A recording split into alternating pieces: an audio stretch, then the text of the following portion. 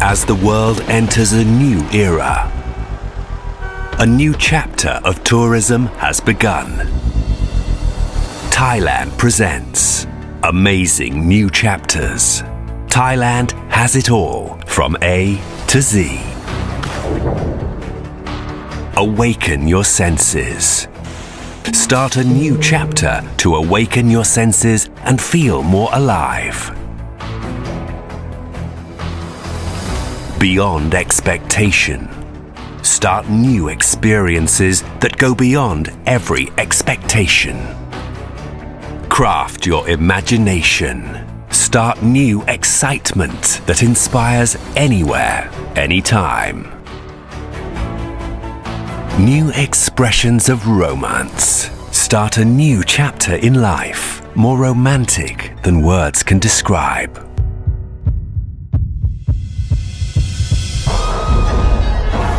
Overjoyed with excitement, start a joyful new day where your heart beats to the new rhythms. Pump your heart with flames of passion.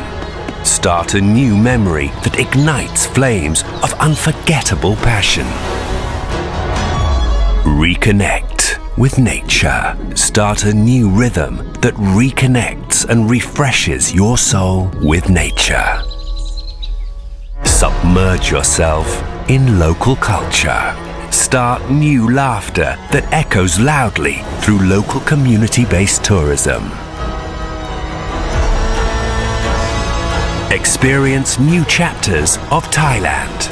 Visit Thailand Year 2022.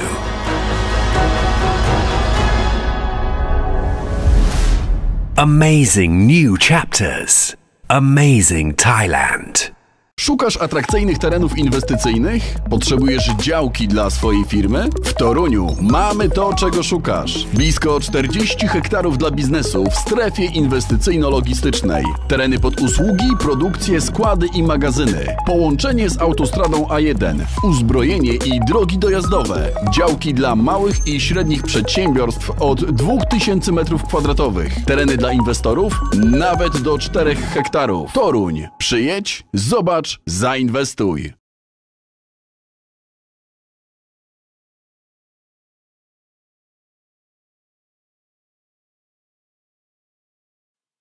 Dear colleagues, welcome cordially at the panel, which I have the pleasure to chair. The topic of the panel is political strategies in contemporary Asia. I can see Professor Sevda Akhundova, so maybe she will join us later. And now I would like to ask to deliver her speech Dr. Paulina Janik from University of Warsaw. The topic of the speech is 1918-1919, Ashgabat to Ahmednagar with British Indian Army. The floor is yours. Welcome.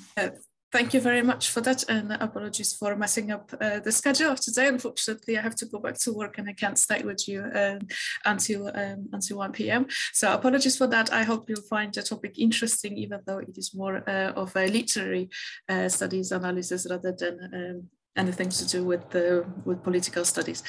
So let me just show you the presentation, just so you have something more interesting to look at. Okay.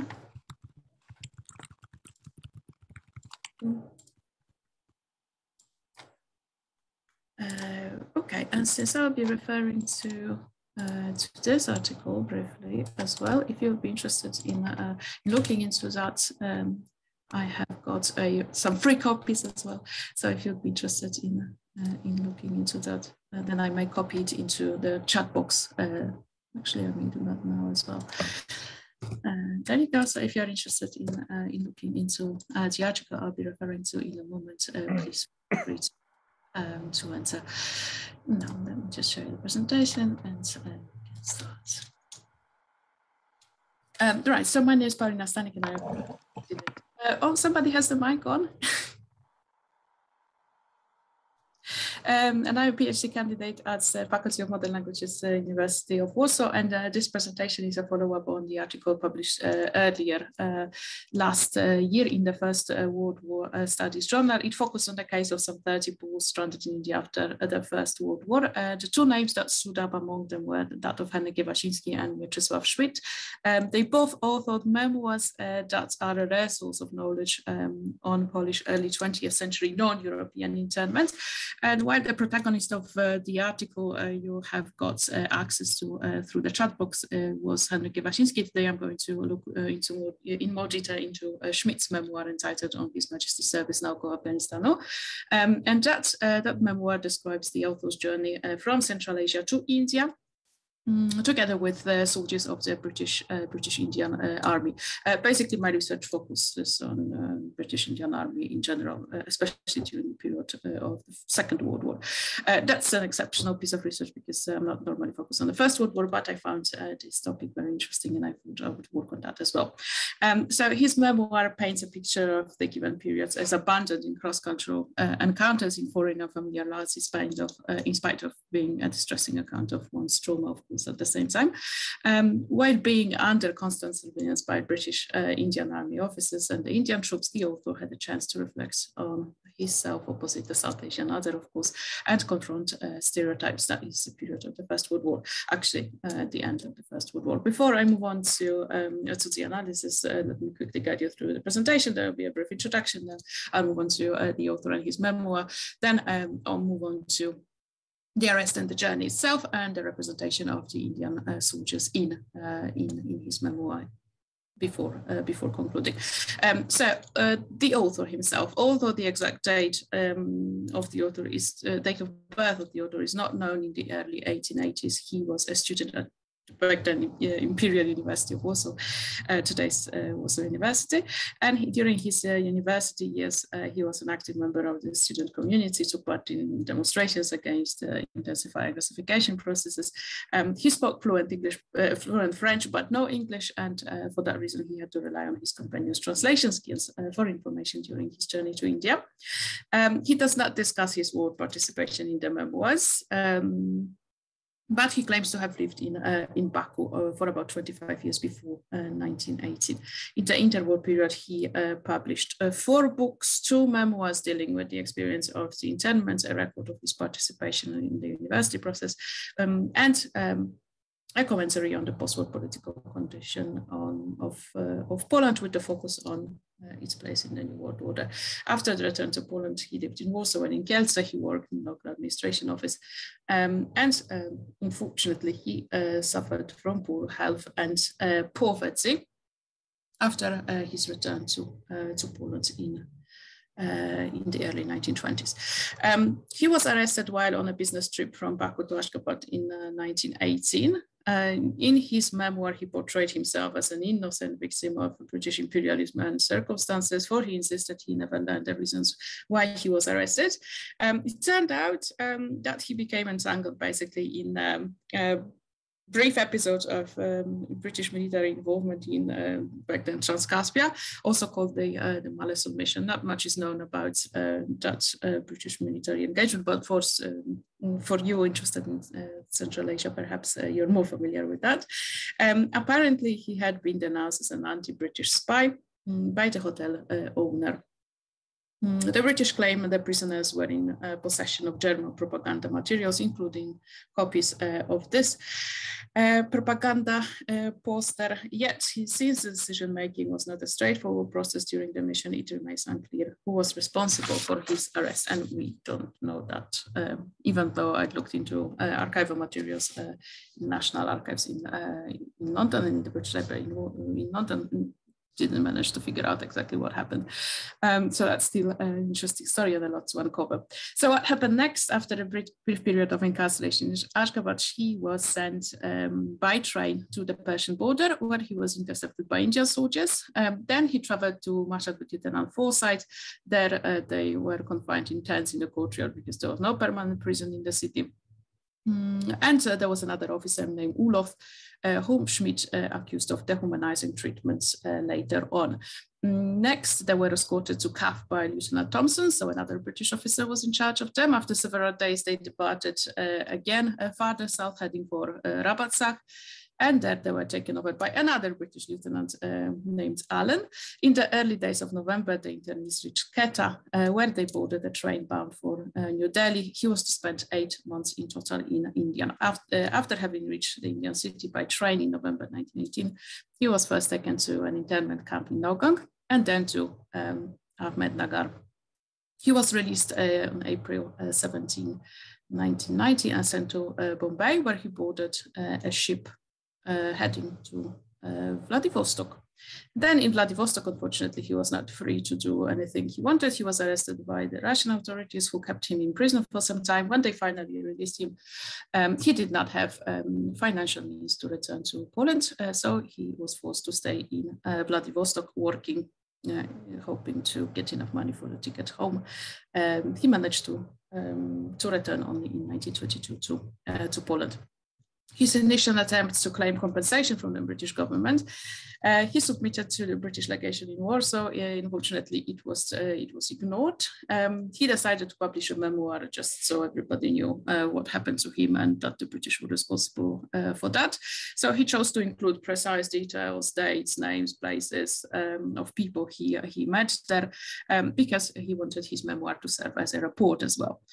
He was awarded £1,000 6 years later when a British MP approached the British government on his behalf. So what you can see here is a photograph taken at the British Library archives related to the case. So in the end, he managed, but he spent many years trying getting that compensation. I don't think this would be important, so I can move on to something more interesting, perhaps, that is the analysis of the representation of the Indians in his memoir. So in the late 19th and early 20th century, the subcontinent was one of the places that Europeans had heard of, but neither visited nor fully understood. And then the imaginary geography of India and its people was what the author too based his presuppositions on. And once upon hearing Indian girls coughing violently, he remembered that the delicate body of the Indians, accustomed to the mild climate of India, does not adjust well to the climates of foreign countries. Most people going beyond its borders are doomed to tuberculosis and death.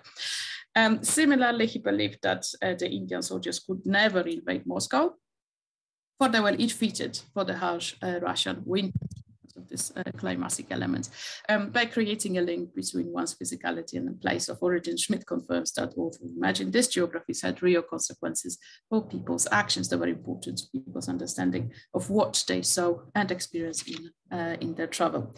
In light of archival documents, the Indian soldiers who escorted the group of prisoners arrested in Ashgabat were part of the 28th Light Cavalry in Persia, and I managed to find some nice images. So you can see there is also Captain Olof, whom I mentioned and whom the author did not really like, and the 19th Punjabis. The author did not know the names of the units, so luckily I managed to find it in other ways.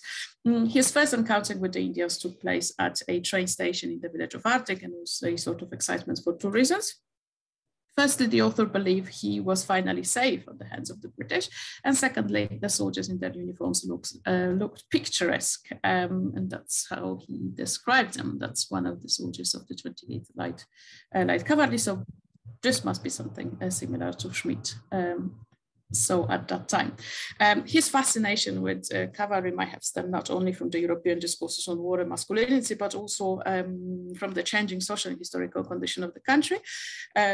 The military struggles over the partitions reinforced the ethos of a soldier and the romantic cult of heroes. If you want to go deeper into that, that began with celebration of Napoleon Bonaparte, of course, and the Poles believed he would help them regain independence, and that had been lost in 1795. The Polish legions, of course, military formation serving with the French army, were to become permanently associated with the figure of a Polish lancer. So could be the reason why Schmidt pays so much attention to that. I did some additional research on that, not as a part of that study, but as a part of another study. So I have some reasons to believe that he was inspired by those images in his comments on Indian cavalry. Then, despite their elegance, however, he noted some sadness in their eyes, and their meaning Indian soldiers. He linked that to the political situation of India. As far as the face is concerned, apart from describing penetrating eyes of the Indian soldiers, he frequently refers to them as men with brown faces, involuntarily pointing to taxonomy of difference. Skin color was an indisputable source of privilege and source of power in the colonies. For Schmidt, ordinary Indians also resembled huge chocolate dolls in an European shop exhibition. That's an interesting comparison. By doing this, he points to the existence of prejudice, of course, stemming from skin color and the nice indigenous people, the voice and unconstrained presence. In the early 20th century, racial differences reflected people's civilizational and cultural attributes and even identified different sections of people as intrinsically or biologically suited for particular tasks. And here I point to the martial race discourse that contributed to the preservation of the British Indian Army. Yes, and I guess this is not important as well. So yes, moving on, the next excerpt we can see here. I should be getting to that as well. So yes, indeed, the polls observing I paid much attention to the relations between the officers and their men. He noted that the Indians felt uncomfortable in European-style uniforms. They wore them out of necessity, only when performing duties. Otherwise, they preferred the traditional, more loose clothing. Having realized that the guards had to put on their uniforms before taking the internees to the latrines, he felt responsible for adding to the discomfort, despite his own hardship. On another occasion, when a soldier was instructed by his British officer to hold one end of a rope while the arrestees were asleep, the author called it a medieval practice and mocked the British Organization of Labour. Again, he felt sorry for the man whom Captain Olaf ordered to spend the night with a rope in his hands. It was totally unnecessary, he said. The soldierly skills of the Indians did not escape Schmidt's scrutiny either. Overall, he portrayed his escort men as going above and beyond the call of duty in obeying orders. Sometimes they were more brutal, controlling or threatening than they could have been. For instance, once he was beaten with a cane stick for attempting to use a shortcut while walking. And he complained about having his hands always tied when it was not necessary. He became skeptical later on towards the abilities of the colonial soldiers. Later during the journey, he witnessed how the Indians forgot to load their rifles. And he also learned that some men fell asleep on duty. And also this is the reason why he believed that the Indian army could not really fight the European enemy. Because they did not have the endurance and physical toughness. This is the quote you can see as well. So basically, to cut the story short, he believed that the Indians were incapable of facing European enemy. Firstly, because of the climate they came from, and secondly, because he was skeptical towards soldiers who fought not for their own cause, but fought in a foreign army, which he called the British Army at that stage. And basically heading towards the conclusion, yes, although conversing with the guards was also forbidden, the internees who knew languages managed to communicate with the Indians on several occasions. Schmidt could do that himself. He couldn't, do that himself because he did not speak English, yet he noted that whenever the soldiers spoke, they expressed themselves in, quote, broken English, unquote. So he did not speak English, but he commented on the Indian soldiers' English. In most cases, conversations occurred when the British were not present and regarded the origin of the internees. On one occasion, he introduced himself as an engineer, and he was asked by some Indian soldiers to help fix their wristwatches. His ability to fix the devices helped improve the relationship between the guards and the prisoners. Throughout the narrative, there are a few moments of relaxation. Once, after a dangerous journey across the mountains, the Indians invited the internees to sit by the fire. The atmosphere was friendly, and the man shared food and cigarettes. Acts of kindness during his journey were so uncommon that the author felt particularly attached to the material proofs of it. He kept a blanket given to him by Captain Forsyth and a tobacco pouch he received in secrecy from an Indian soldiers. The man who threw it to him during the journey also shared a cup with him. You can see it, it's a part of the memoir as well. So Schmidt was so concerned about this material proof of kindness of the Indian soldiers that he even incorporated a picture of that into his printed memoir. And that would be the end of the presentation. So to conclude, the author's unexpected journey in late 1980 changed a relatively peaceful wartime, which he spent in Baku, into a nightmare that took toll on the elderly man's mental and physical health. If I remember that right, I think he was about 58 when he was captured. And the fact that he committed his interwar years to writing indicates the trauma that made him fear for his country's future, overshadowed by grey European empires. Since people do not see the worthiness and of the cultural baggage they are bringing, Schmidt could not be detached from the peculiar way the Poles viewed the world at that time. He saw India as an oppressed nation and a victim of British imperialism. In his view, the soldiers of the British Indian Army were or experienced perhaps double oppression because firstly, they were subjected to harsh military discipline, and on top of that, of course, British imperialism. Although Schmidt's representation of the Indian soldiers is not free from the Eurocentric bias, it is a valuable source of knowledge about Polish early 20th century perception of that distant culture. Since the author got entangled in British imperial politics, he could observe its aftermath and reflect on his position in the colonial discourse. He placed himself in the position of civilizational superiority when, for instance, he looked down at the Goths and mocked their lack of military skills and manners. At the same time, he seemed fascinated by the elegance of the cavalrymen. That could have stemmed from the Polish admiration for the Polish Rances and the Polish romantic tradition. Yes, and I guess I could finish at this stage. Thank you very much for bearing with me. Thank you very much for the presentation. And as I know that Mrs. Stanik will not be able to stay with us till the end of the panel, I suggest we have a short 5-minute questions and answers session. So please, I invite you to ask questions to this speech.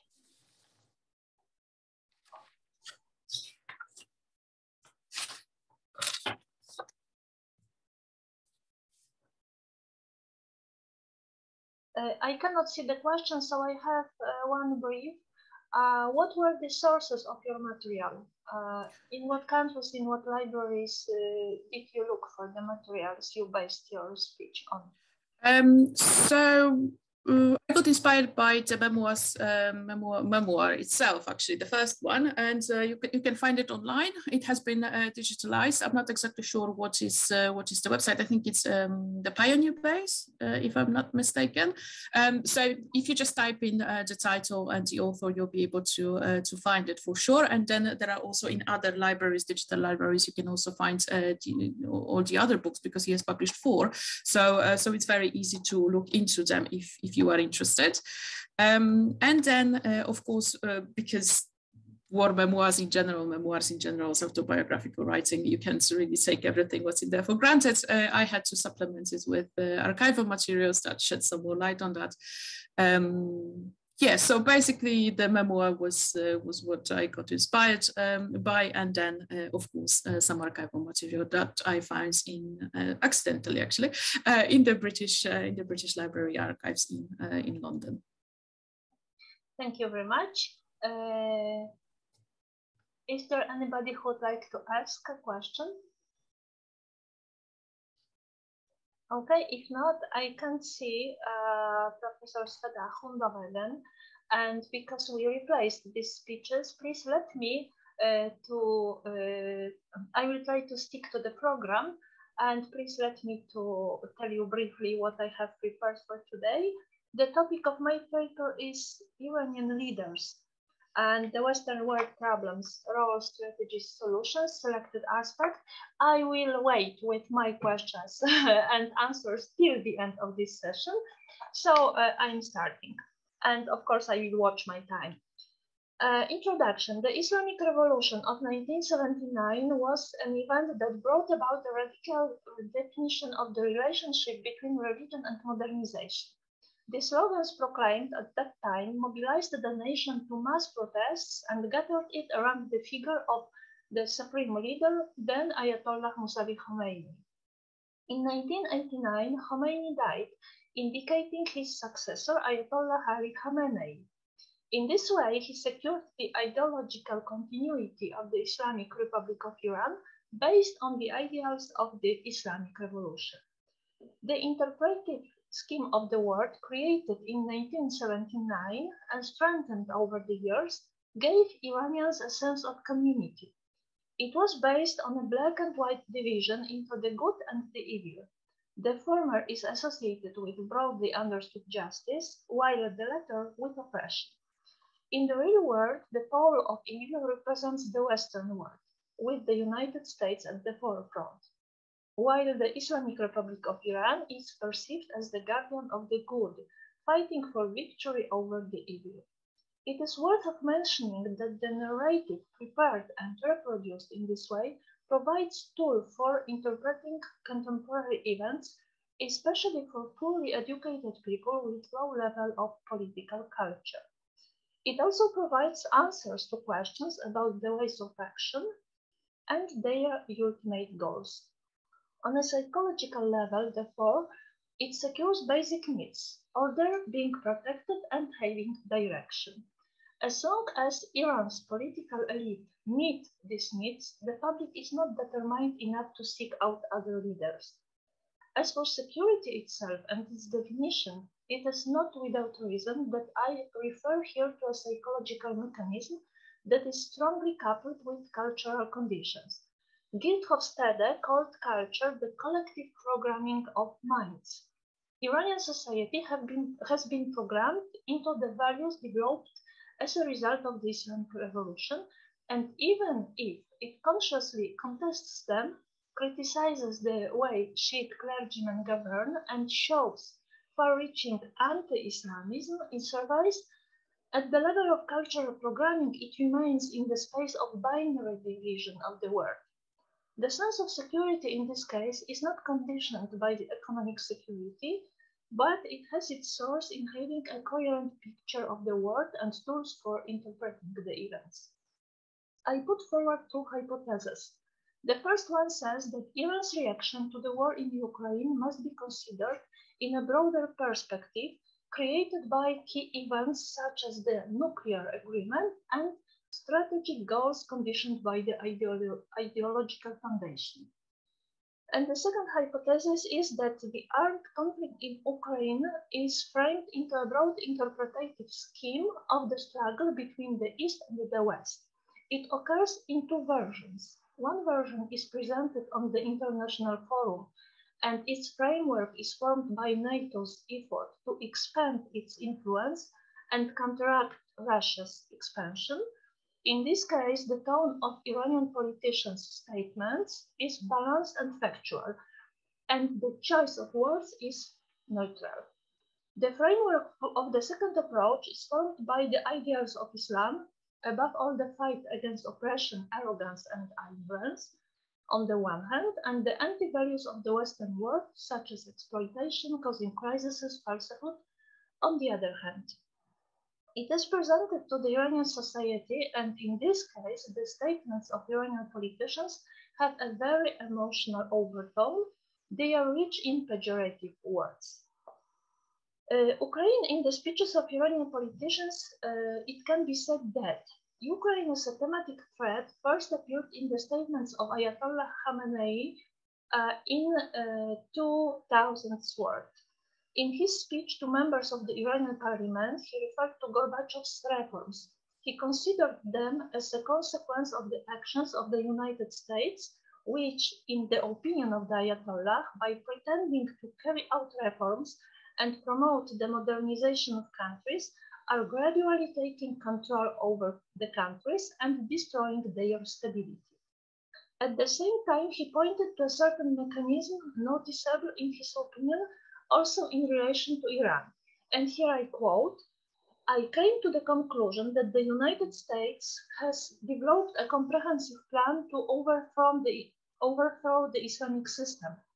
This plan is an imitation of the plan that led to the collapse of the Soviet Union. The US officials intend to carry out the same plan in Iran, and there is enough indication in their selfish and often hasty remarks made over the past 5 years that they intend to do so."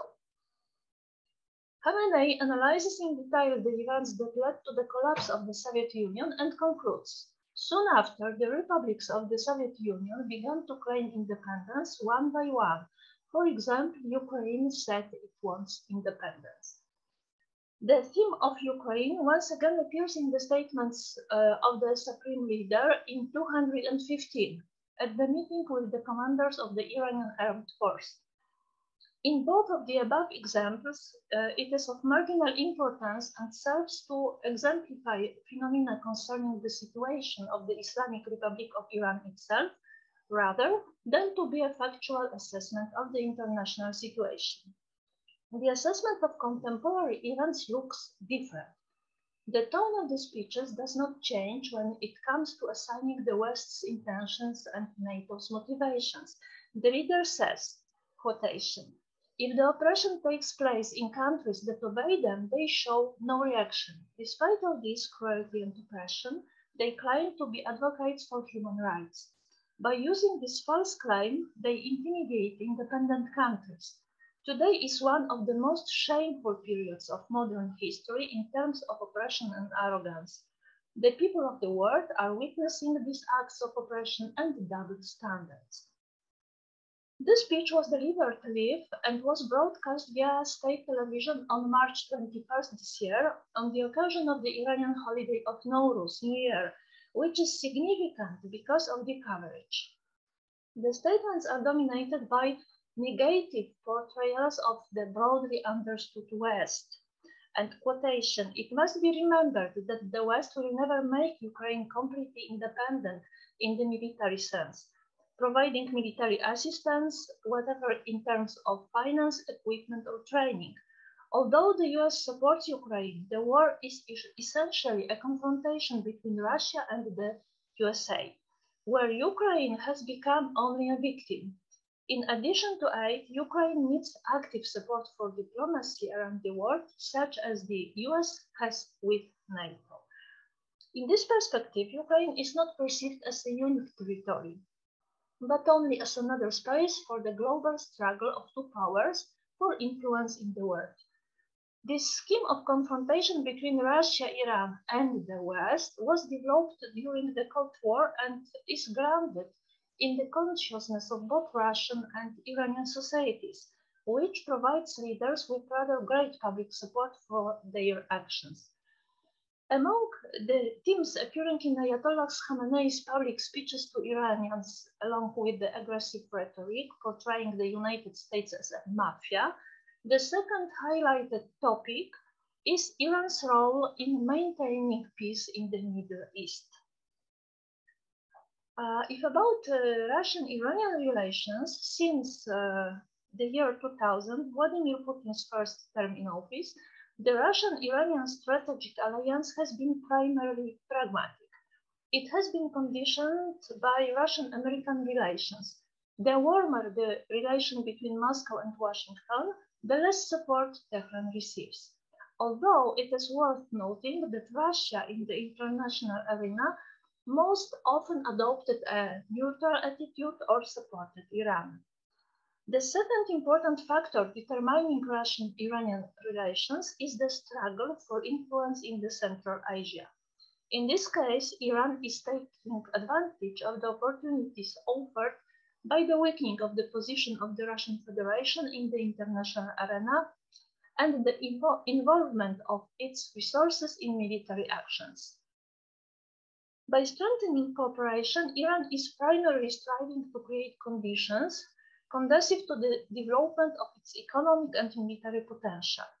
The axis of development is created, on the one hand, by favorable conditions for economic cooperation with Russia, which are particularly desirable in the face of sanctions imposed on both countries, and on the other hand, by the reactivation of the agreement on the Joint Comprehensive Plan of Action for Iran's nuclear program.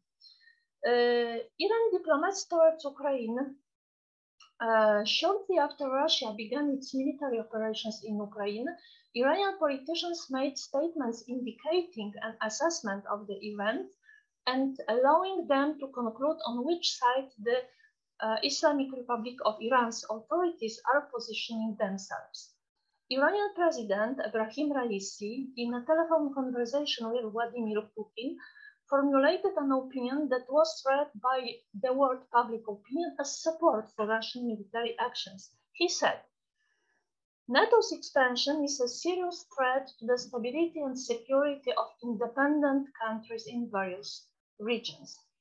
He elaborated on it in a statement on Twitter. He said, security concerns about the growing and provocative trends of NATO's expansions to the east are understandable to all independent states and those that oppose the US domination. At the same time, respect for international and humanitarian law and reliance on dialogue and diplomacy are essential to stop conflicts. Similarly, Iranian Foreign Ministry spokesman Sayed Khatibzadeh, while promoting diplomatic actions as a tool to end the conflict, clearly blamed the United States and NATO for the situation. I quote, unfortunately, the provocative moves by NATO, guided by the US, led to the situation that pushed the Eurasian region to the brink of the Great Depression. From the first day of the war, Iran sees Russian actions as a response to the steps taken by the USA.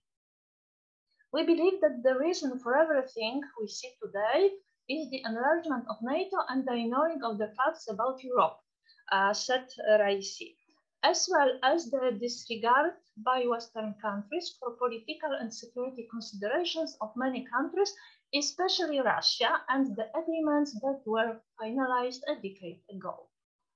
Hossein Amir Abdullahian, Foreign Minister of the Islamic Republic of Iran, during a joint press conference with Polish diplomat Zbigniew Rau, stressed that diplomacy is the only way to resolve the conflict.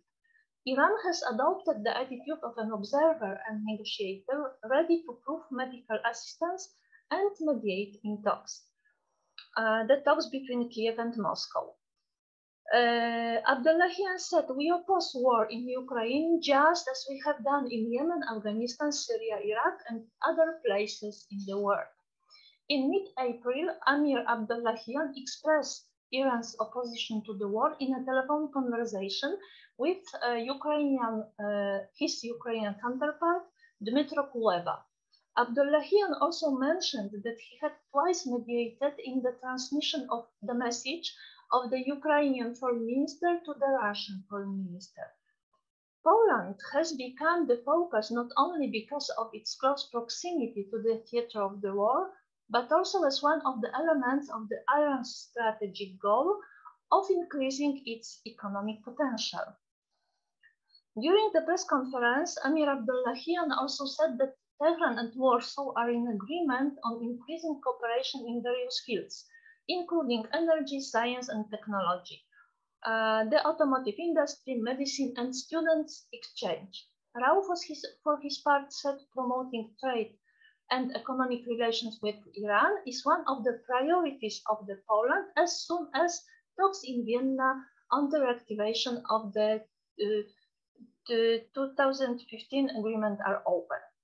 At the same time, Iran is holding talks with the Russian Federation aimed at intensifying trade and military cooperation. And conclusions, the Islamic Republic of Iran had adopted a conciliatory attitude towards the Russian military intervention in Ukraine. It serves to create the basis for building Iran's economic security by reactivating the nuclear agreement, gaining new economic partners like Poland, and developing a positive image of the Islamic Republic of Iran in the West, in the opposition to the United States, but in a temporary alliance with the European Union. The statements of political leaders, although softened, remain consistent with the rhetoric of opposing Iran to the United States. In the perspective of security issues, this attitude should be treated as a part of strategic game, not a real change in the ideological attitude of the Islamic Republic of Iran towards the West, including Europe. Strengthening the economic potential is a prelude to the development of Iran's military potential and securing, firstly, the dominant position of the current political elite inside Iran, and secondly, to Iran's domination in Central Asia as the main player. At the moment, Russia does not play a significant role as a strategic partner. Iran continues its policy of pragmatism, taking into account the experience of past decades. The weakening of Russia is beneficial for Iran in the perspective of geostrategy. Nevertheless, Iran needs Russia capable of standing up to the United States and thus stopping NATO's expansion in Central Asia and the Caucasus. Thank you for your attention.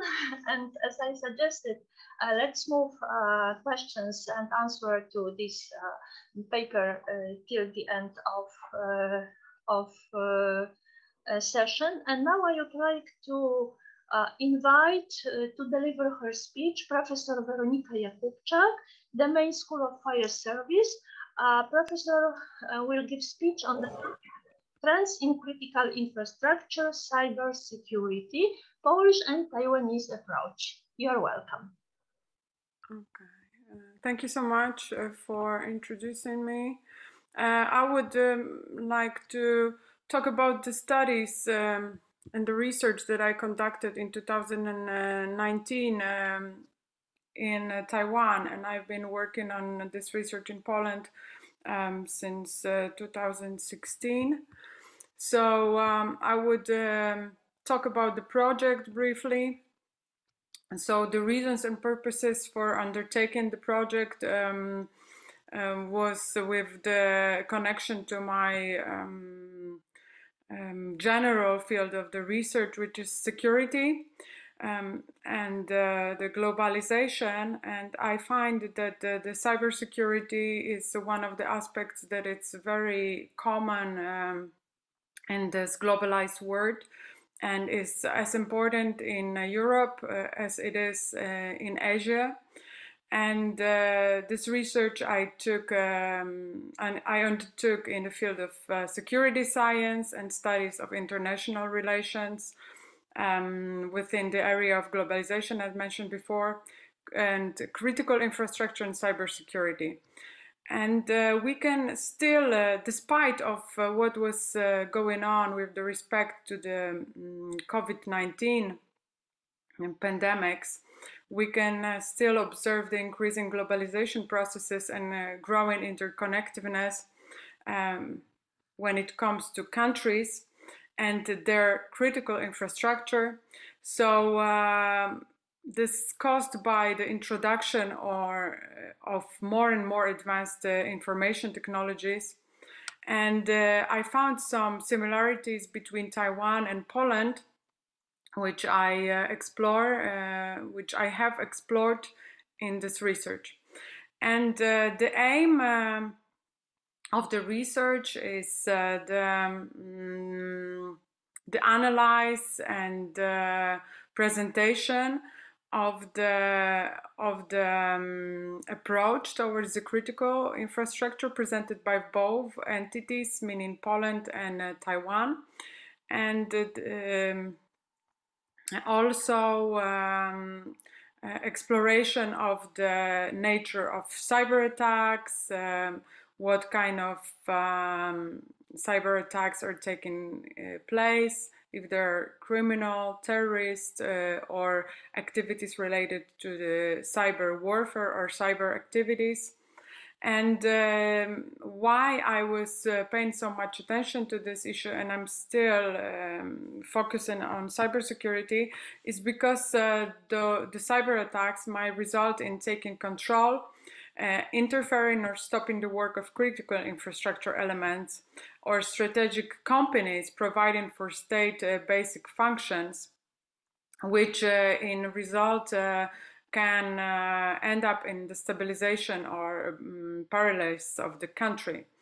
And also other consequences might result from taking over strategic information, and that might lead to threat of the core of existence of a state that is under cyber attacks. And today I will be talking about Poland and Taiwan in order to compare their strategies with respect to critical infrastructure cyber security. But we can easily observe how important the cybersecurity is when we follow in the activities of Russia in Ukraine.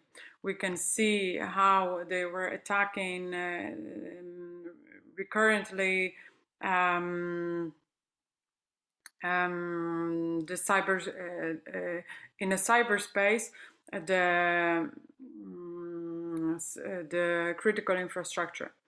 And also, coming back to Taiwan and Poland, both countries have strategic documents on cybersecurity, and both put a lot of effort in development of cybersecurity system by introducing procedures, executing the laws, training the personnel, and increasing social awareness. And both countries are really engaged in their efforts. And this is very much needed because of the rising complexity of the cyber attacks and general interconnectivity between both the countries in general on a regional and global level, as well as the infrastructures. And the relevance of the research that was a comparative work, and it was aimed at obtaining synergy, and how the synergy will be obtained if the country would like to implement the outcome of the research and the recommendations. That I think that both of the countries have big brothers, and in case of Poland it's Russia, in case of Taiwan it's mainland China, and both countries are exposed to many attacks, including the attacks against the critical infrastructure. So if we analyze what are the ways of addressing this problem, we can see if the lessons learned by Taiwanese can be used in Poland, and vice versa. And the hypothesis is security policy towards policy trends in Taiwan and Poland are going in a good direction, facilitating protection of the critical infrastructure. The initial questions for the research: what are the main obstacles, opportunities brought by the development of the cyberspace in Taiwan and Poland? What are the main cyber threats for critical infrastructure?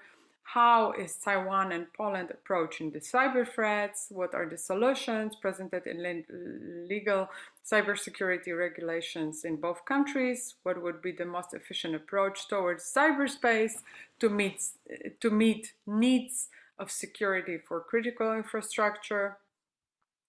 In Taiwan and in Poland, what can Poland and Taiwan learn from each other and other countries when it comes to security and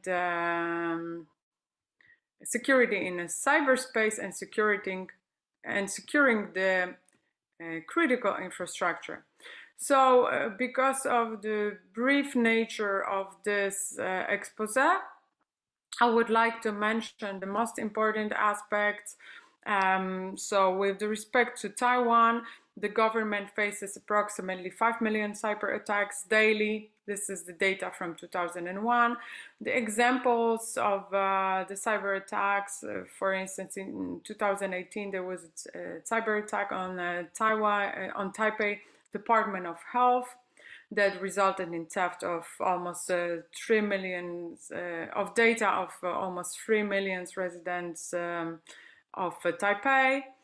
And there were also several attacks on a semiconductor manufacturing company, because Taiwan is a very important player in the market of semiconductors.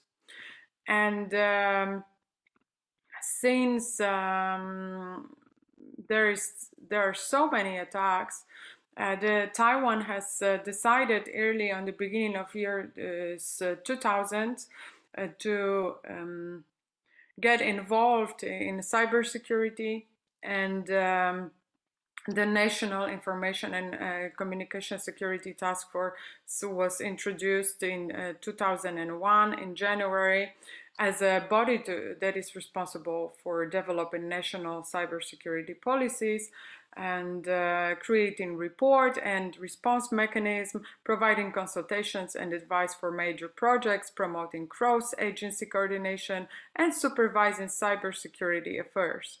There are other bodies like the National Center for Cybersecurity Technology, and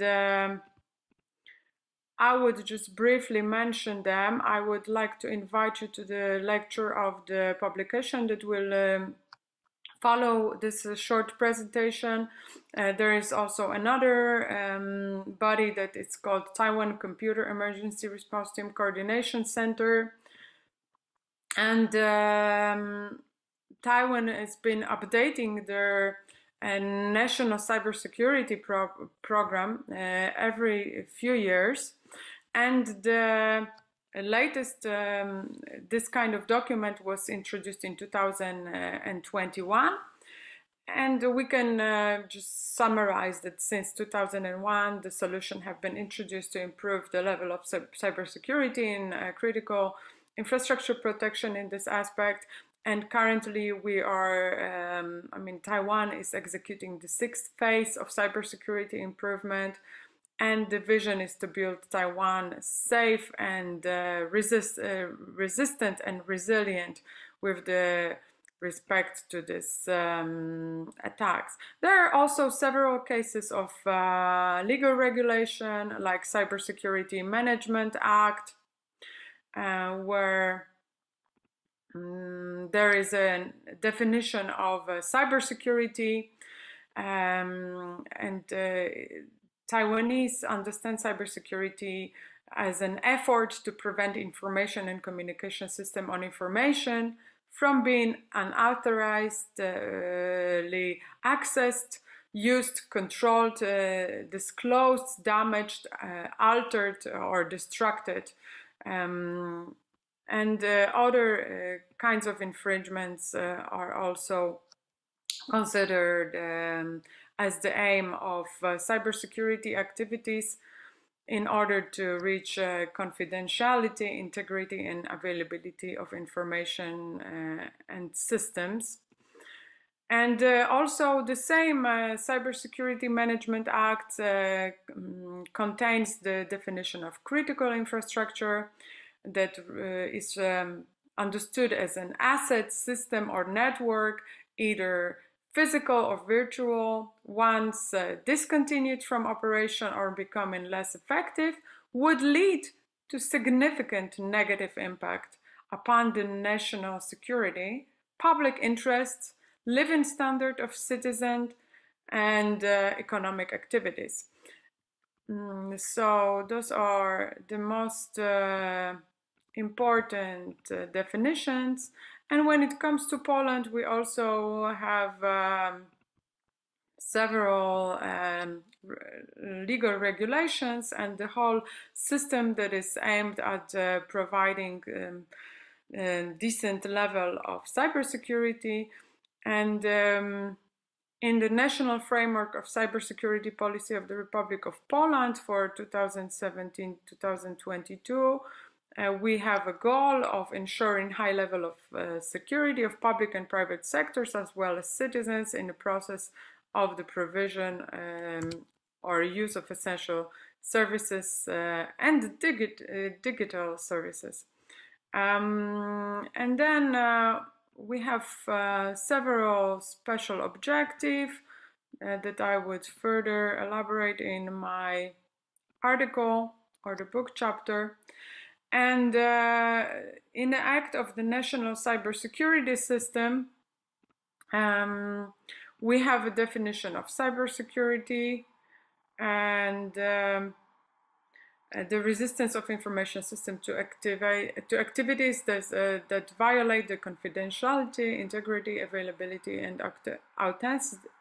authenticity of processed data or related services offered by those systems. And then we have an act of crisis management that is given us the definition of critical infrastructure.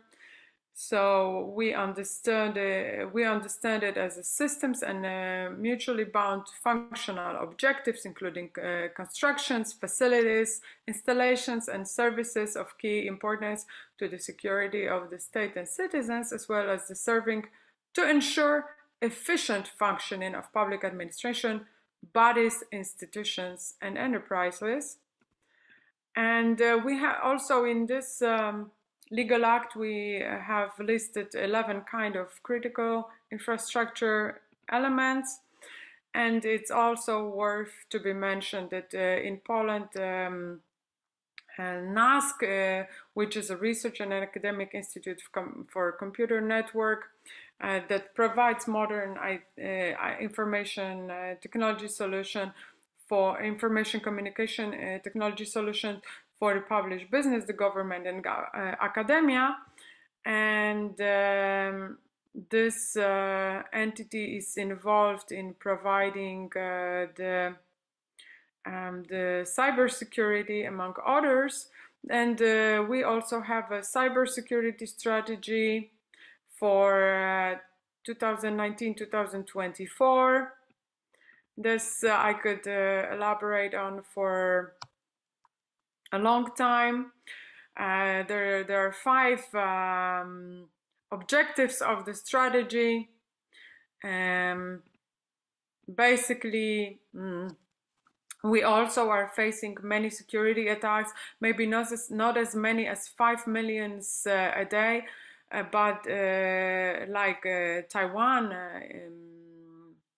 But still we have a lot of cyber attacks, and this is increasing, and we should really address this. And the conclusion of the research is that both Taiwan and Poland are aware of importance of cybersecurity provision for the critical infrastructure. Still, Taiwan has a higher level of preparedness. And due to the fact that human factor is always the source of the biggest threats, it is crucial to keep up training of officials involved in operational activities and protection of critical infrastructure. And initiatives aimed at increasing general awareness of all citizens are very effective. So, for instance, we have like yearly Cybersecurity Day in Taiwan and the Cyber Festival, European Month of Cybersecurity in Poland. And there are different examples of cooperation on the international level. And Taiwan experiences can be used in Poland, and Polish experiences can be used in Taiwan. Our critical infrastructures might be different with respect to the type of construction, type of power plants, and we can have a different type of threats. For instance, there are regular earthquakes and typhoons in Taiwan, but still we are countries that have big brothers, very much interested in the stabilization of situation in Poland and Taiwan. That's why it's a good idea to exchange the good practices. And I think that would be it, because I would like to finish my expose in a timely manner. Thank you so much, and I invite you to ask me questions since I have to be going in 30 minutes, and Professor Abbasi agreed to do this adjustment.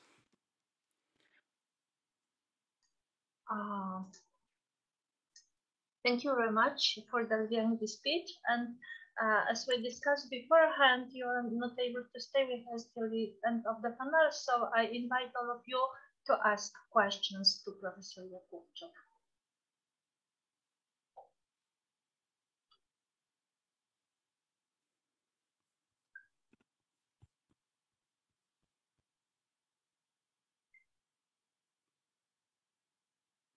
Okay, Professor Paulina Rogoziecka, you're welcome. Oh, thank you. I'm just a PhD candidate, but thank you. My question is, because I was wondering, you were comparing Poland and Taiwan. Maybe I'll show my face. It will be better to talk with a face. When I think about security, cyber security in Europe, I actually think about Estonia. So it's in the European Union and other groups in Europe. So obviously Poland is working together with Estonia, but is the Estonian experience on cybersecurity and Taiwanese experience also similar to the Polish one? I would say that Estonia is quite different because it's considered, the attack took place in 2007, and it's considered as a first example of the cyber warfare.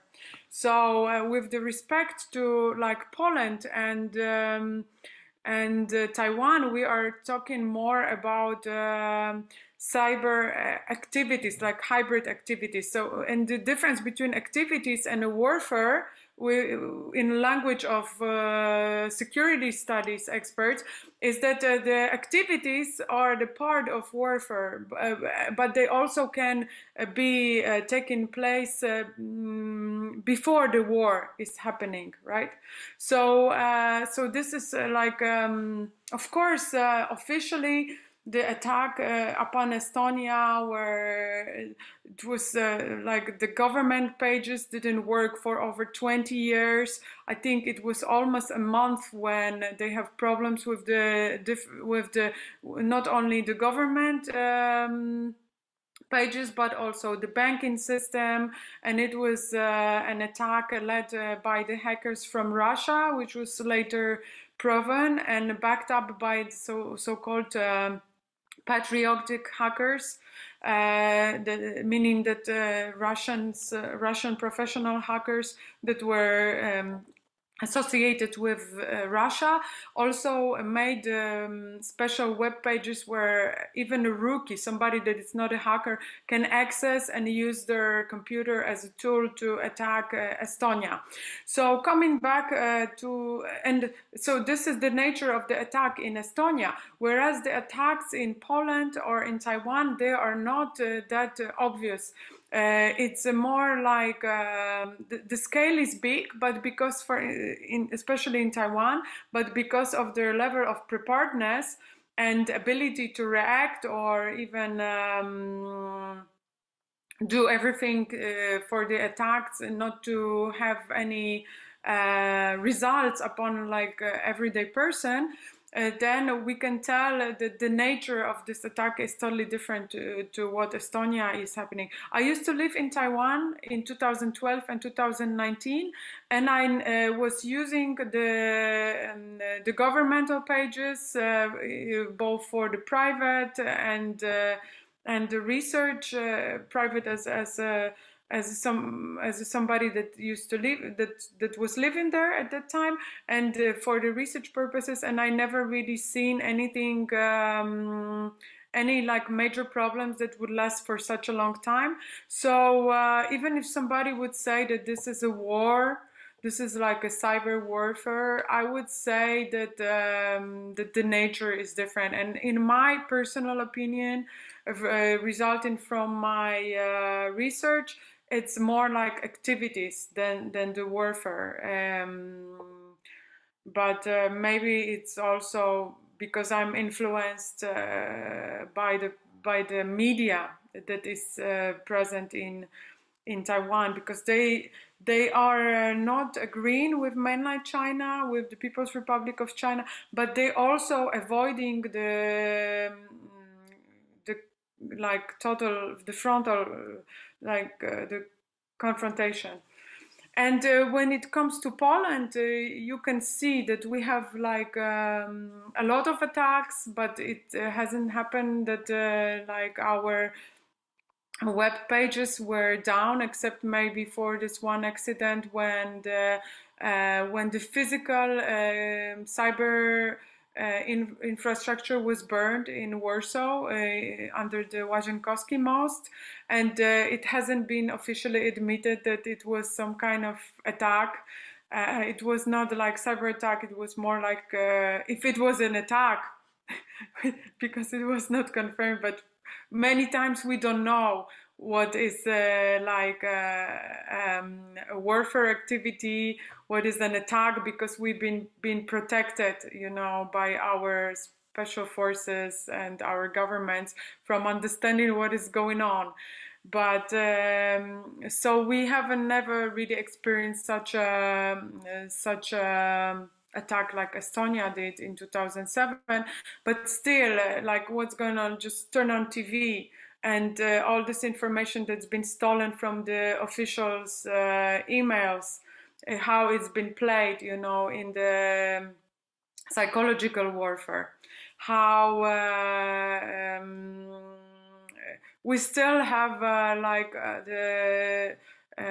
higher level of preparedness right now, because we are right now, our experts in the security area are ready for the cyber attack any moment because of what's going on in Ukraine. Thank you very much. Thank you. Is there anybody who would like to ask a question to Professor Jakubczak?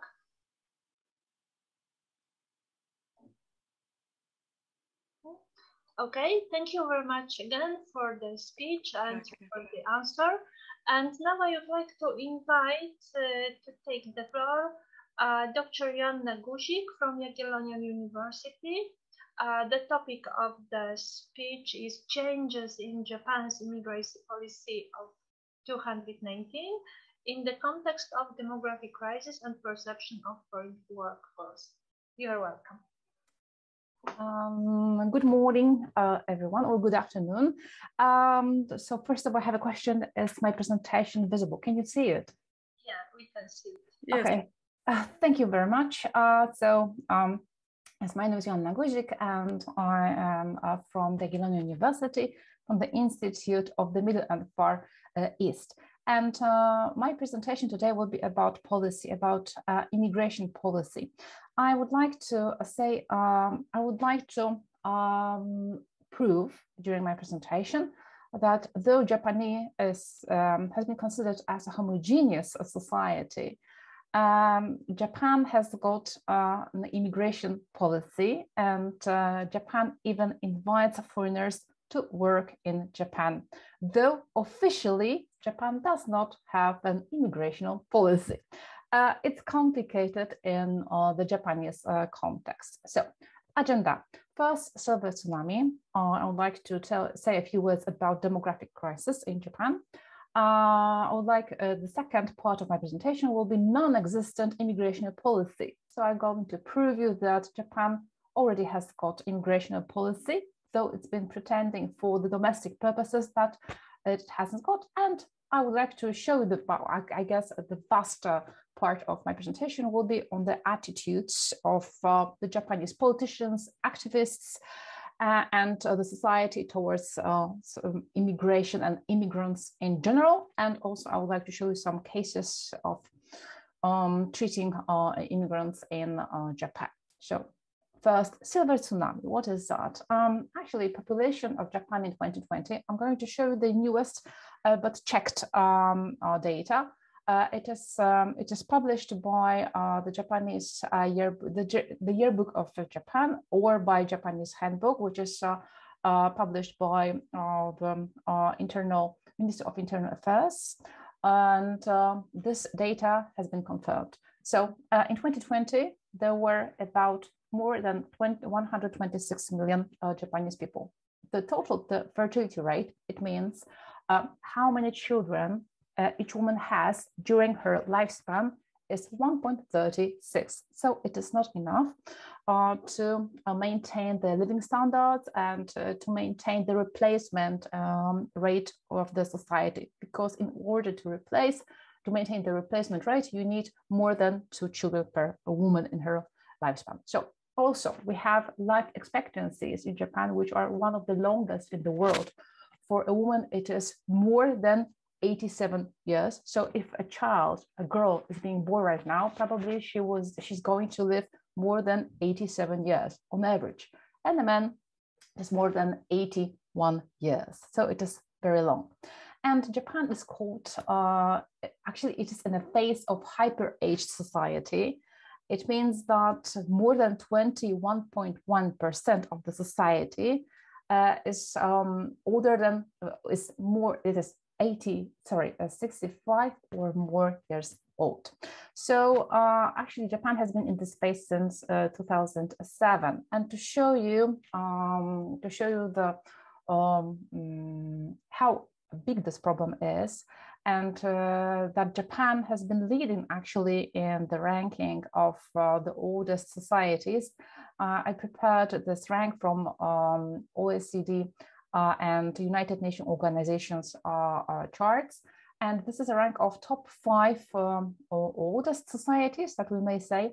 So this is where there's countries with the largest percent of people who are 65 and older. Why 65 and older? Because according to the definition, these people usually retire and they stop paying taxes that much, and they don't spend that much money according to statistics. And they start being dependent on the working group in the society, which in Japan is from 15 through 64 years old. So anyway, Japan is number 1.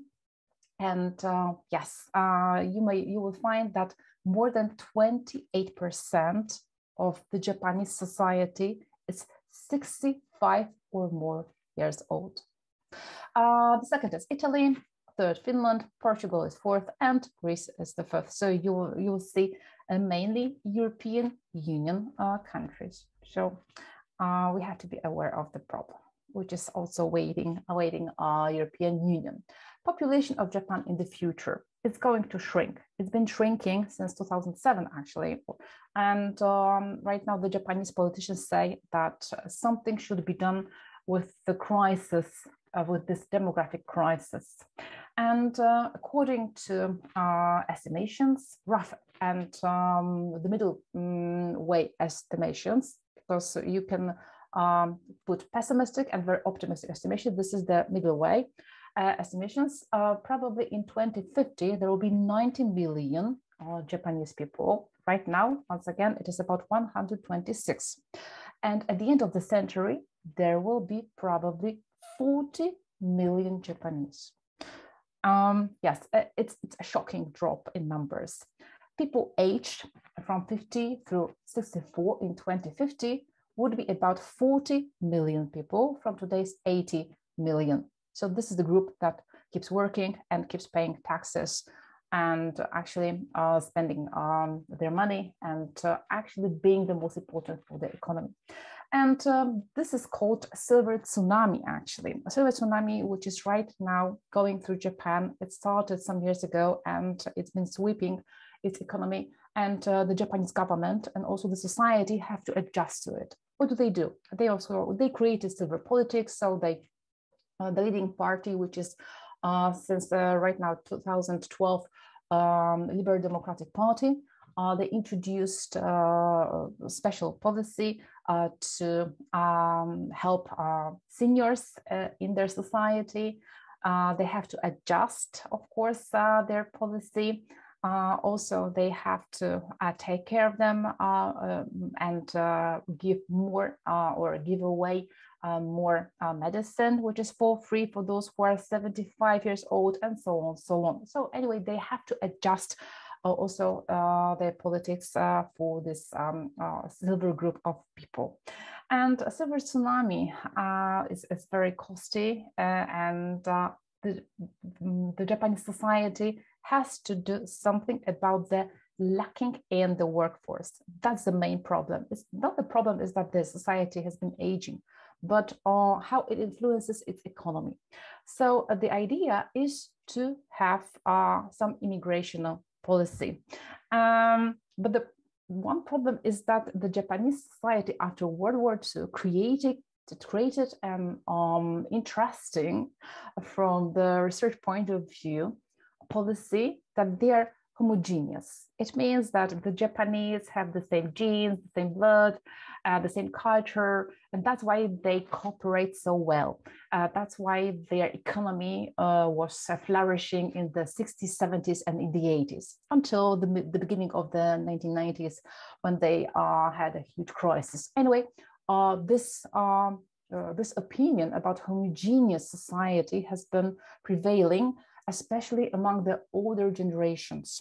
So it is also a problem how to create an immigration policy pretending that you don't have an immigration policy. So this is what actually has been done by the Liberal Democratic Party and former Prime Minister Shinzo Abe. So I'd like to show you what were the rules, the immigration rules until 2018, when Shinzo Abe was still governing Japan. So first of all, there were there were 5 categories of visas. People with special knowledge and skills, and that included professors, lawyers, for example.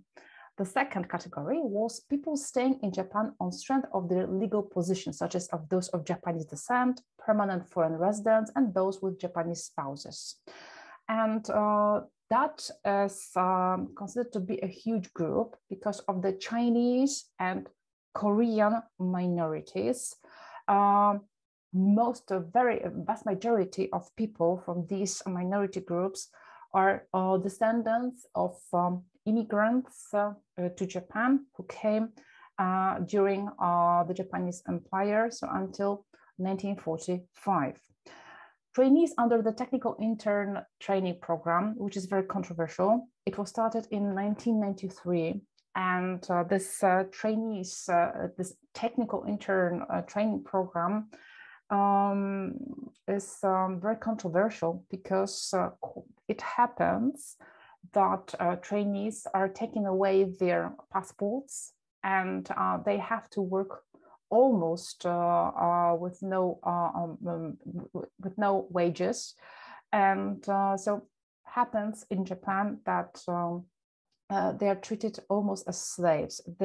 These cases have been very loudly discussed in recent few years, and the government has been trying to do something about it in order to treat trainees as potential workers in Japan. So it is very controversial, but still it is valid.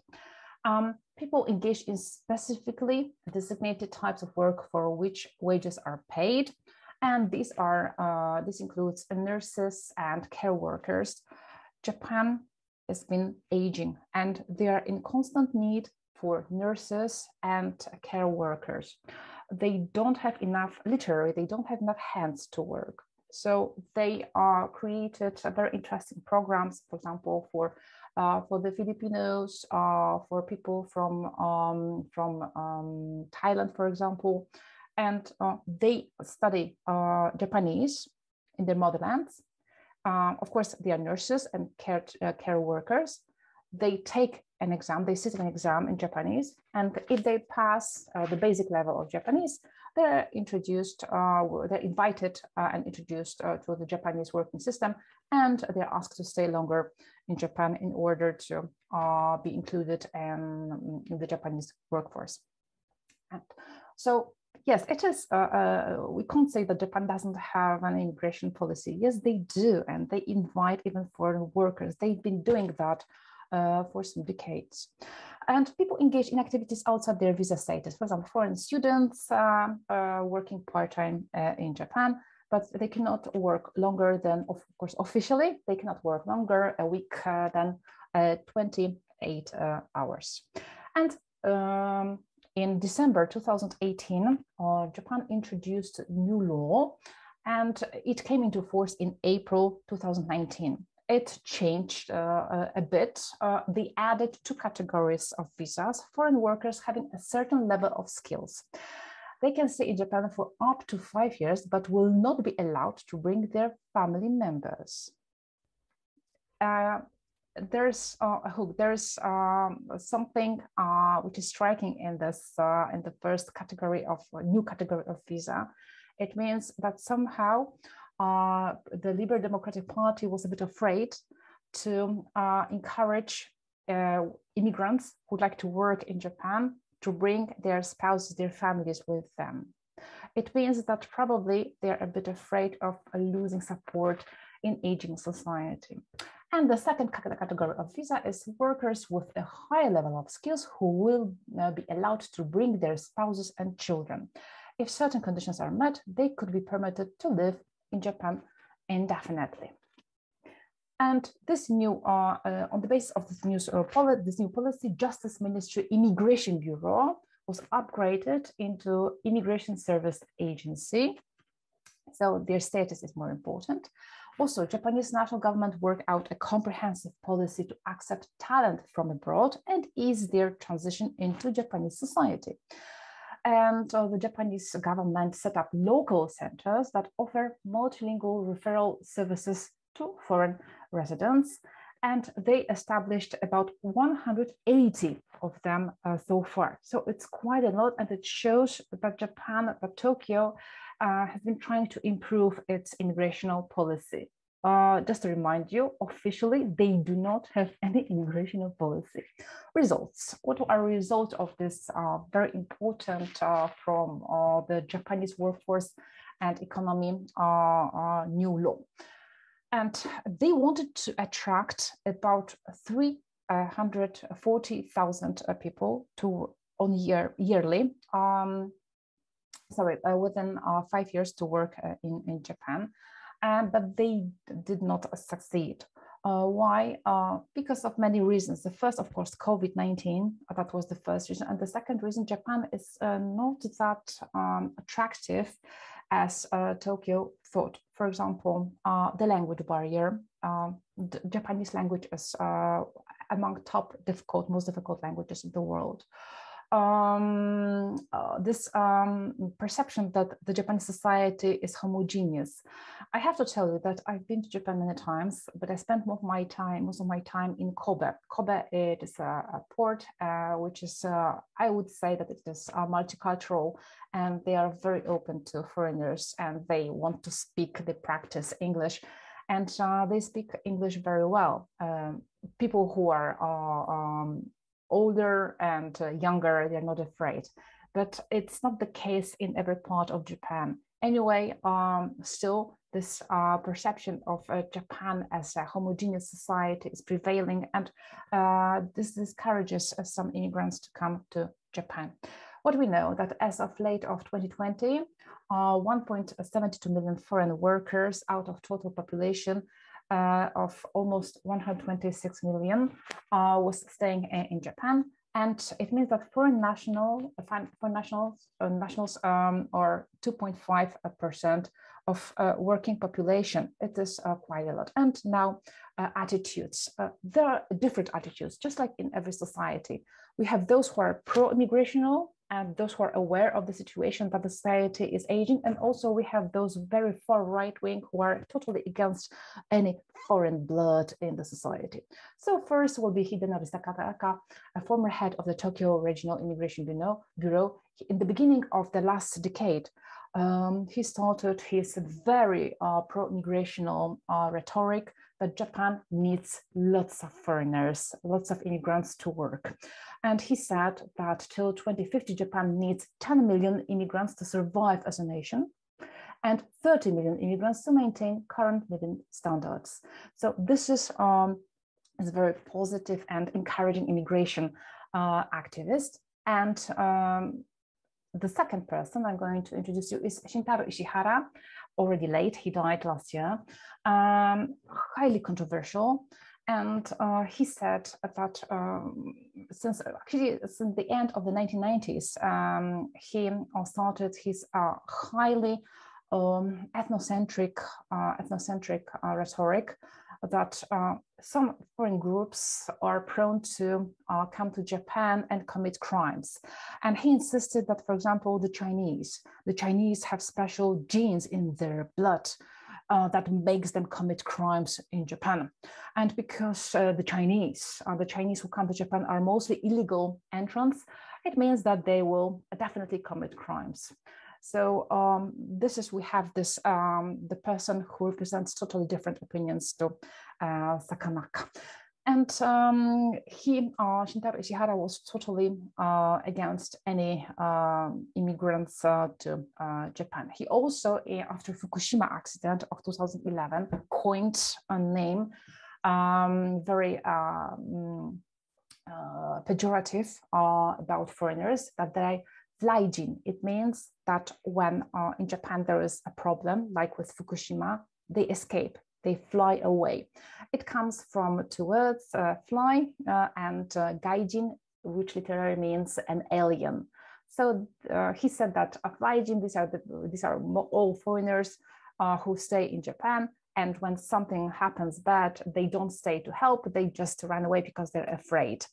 And we have to admit that for many days after Fukushima accident, it was not obvious what happened in there, and the Japanese government and also TEPCO did not reveal the information. They were not aware actually what happened there, and the first to say about the leak were the French, which is very interesting. And foreigners were even encouraged by their embassies to leave Japan. So, and it probably 1/3 of them, yes, they really tried to leave the region of Tokyo. But most of foreigners stayed. But Shintaro Ishihara, of course, tried to gain more political supporters for his case. When talking about attitudes, we have to also say that Japan has a special multicultural policy. And I think I should be finishing. So just to wrap up in 1 minute. They have a special multicultural policy, Tabunka Kyosei. It was started in 2006. It was revised, and they tried to encourage foreigners not to being a burden for the society, but to encourage them to be those who participate actively as members of the society. So, and the last thing is the growing number of foreign residents in Japan. Though we have COVID-19, Japan is right now finishing its 7th wave of COVID. There are still foreign workers and generally foreigners in Japan. And it looks like the Japanese attitude towards foreigners has changed. So this is all what I wanted to say. Thank you very much for inviting me and for listening. Thank you very much. And now I would like to invite our next speaker, who is Bruno Surdel, Dr. Bruno Surdel from Center for International Relations. And the topic of the speech is Ankara between Washington and Moscow, Turkey's strategic dilemmas in the backdrop of the Ukraine war. You're welcome. Good afternoon. I hope you can hear me clearly. Yeah. Let me share my screen. I think I have like 15 minutes, yes? 20 minutes you have. 20 minutes, Yeah. okay, I think 15 minutes. Yeah. Okay, and let me share the screen with you. Can you see? Yes, we can. But can you see my my presentation moving ahead or not? Is it okay?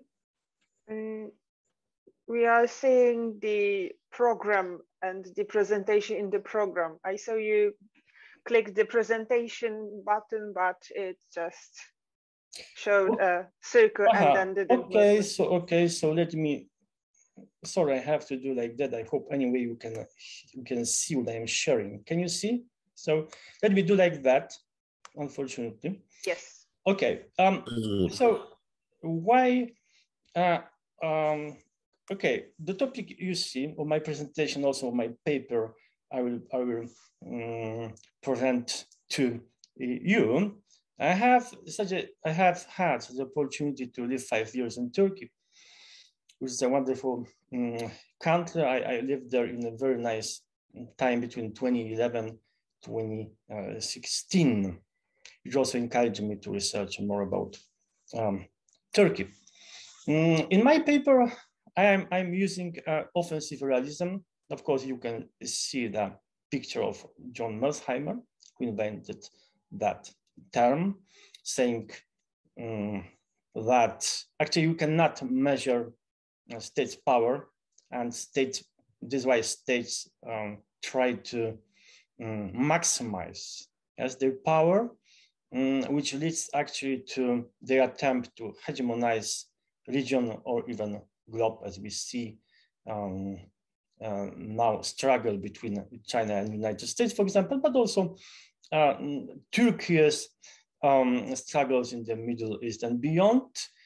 And here also an explanation why I'm using the term Turkey, because it's now official English term for Turkey. At least it is promoted much by Turkey. Yes, so I'm going to use it. Agenda for my presentation today. Yeah. So first we start from Ankara's foreign policy before the Ukraine war.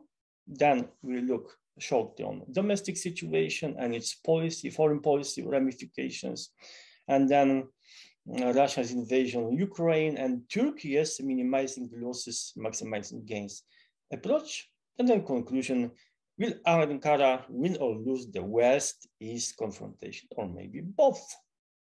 Okay, so first, Ankara's foreign policy strategy before the Ukraine war. And it started actually the shift, very shift of Turkey's foreign policy with the realization what has been going on in the world, especially in East Asia, when and where China became first, second later, first, third later, second largest economy. So both China and also Turkey, they recognize the post-Western global order is approaching or even has been born. Also, over the last 20 years, Turkey realized, same as China, that there is a relative decline of the USA as a global power, which was actually sealed, such an image was sealed and confirmed finally in last year, when in August, Taliban captured Kabul, and what happened was a chaotic withdrawal of United States from Afghanistan. Always, and it's like a mantra, what you see here, world is bigger than five. It was kind of mantra repeated many times every year by President Recep Tayyip Erdogan, which meant actually that what he was hoping for was exactly strengthening of multilateralism and reform of the United Nations Security Council, which has not happened. But there is, of course, talk about that. The main factor for a shift in Turkey's foreign policy was rise of China, of course, as I told you, and its Belt and Road Initiative, which was announced in 2013, first in Kazakhstan, later also in Indonesia by Chairman Xi Jinping. Interestingly, a part of that was Shanghai Cooperation Organization for Turkey. Why? Because anytime Turkey has had problems with European Union, and just remember the frozen negotiations of the membership with in the European Union, Ankara was using, or rather threatening, or using this trump card that it will more cooperate with Eurasia or Shanghai Cooperation Organization.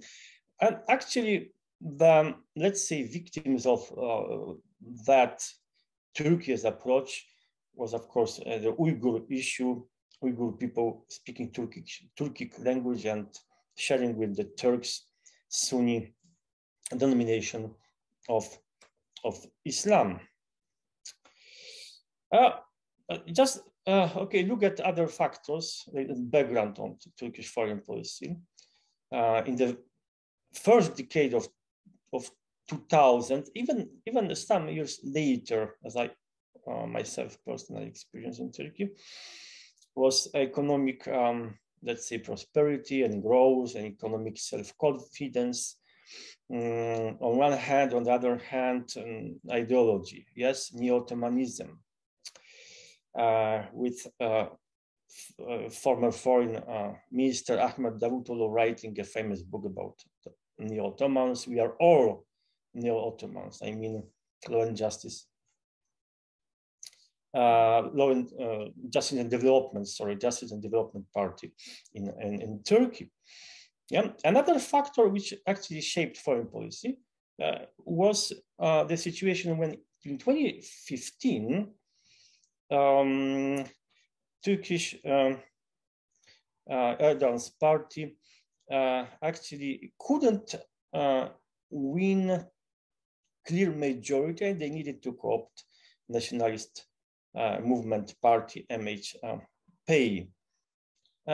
What is worth mention is much later, but still very interesting influence of an ideologue which has affinities to pro-Kremlin Russian ideologue, Eurasianist ideologue Alexander Dugin. Here is Doğu Perinçek in Turkey, which in recent years has some influence on Turkish foreign policy, especially with something which shaped Turkish relations with Greece and Turkish claims, semi-official claims on Dodecanese Islands and Eastern Mediterranean, on the stage tensions we have experienced over the years. So Blue Homeland or Mavi Vatan ideology in Turkey. Turkey has been heading over the last, let's say, 15 years towards so-called strategic autonomy. Yes, not just in Europe, there are talks about strategic autonomy towards the United States, but also in Turkey. There are debates, everyday debates in the media about Turkish strategic autonomy as regards Europe and the West.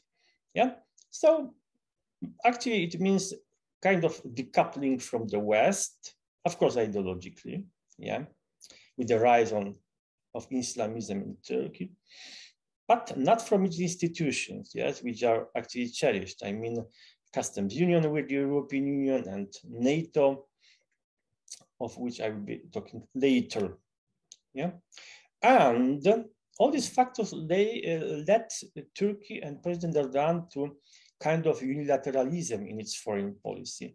First, it was Ahmed Davutoglu's zero problems with neighbors, but later some people say zero neighbors policy. Yeah, but in real terms, it meant actually much bigger assertiveness in Syria, starting from 2016, so several years after the war started in Syria, the civil war in 2011. But of course, even earlier, Turkey was supporting Free Syrian Army, so opponents of embattled President Bashar al-Assad. In recent years, also, Turkey has been much engaged in supporting United Nations recognized government in Libya, in Tripoli, which interestingly was contested somehow by Russia. Yeah.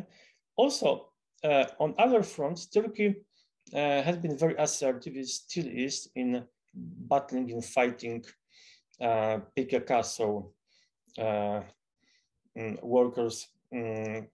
Kurdistan Workers' Party in north of Iraq, yeah, but also in Syria, yes, also in Syria, as I will be talking about it later.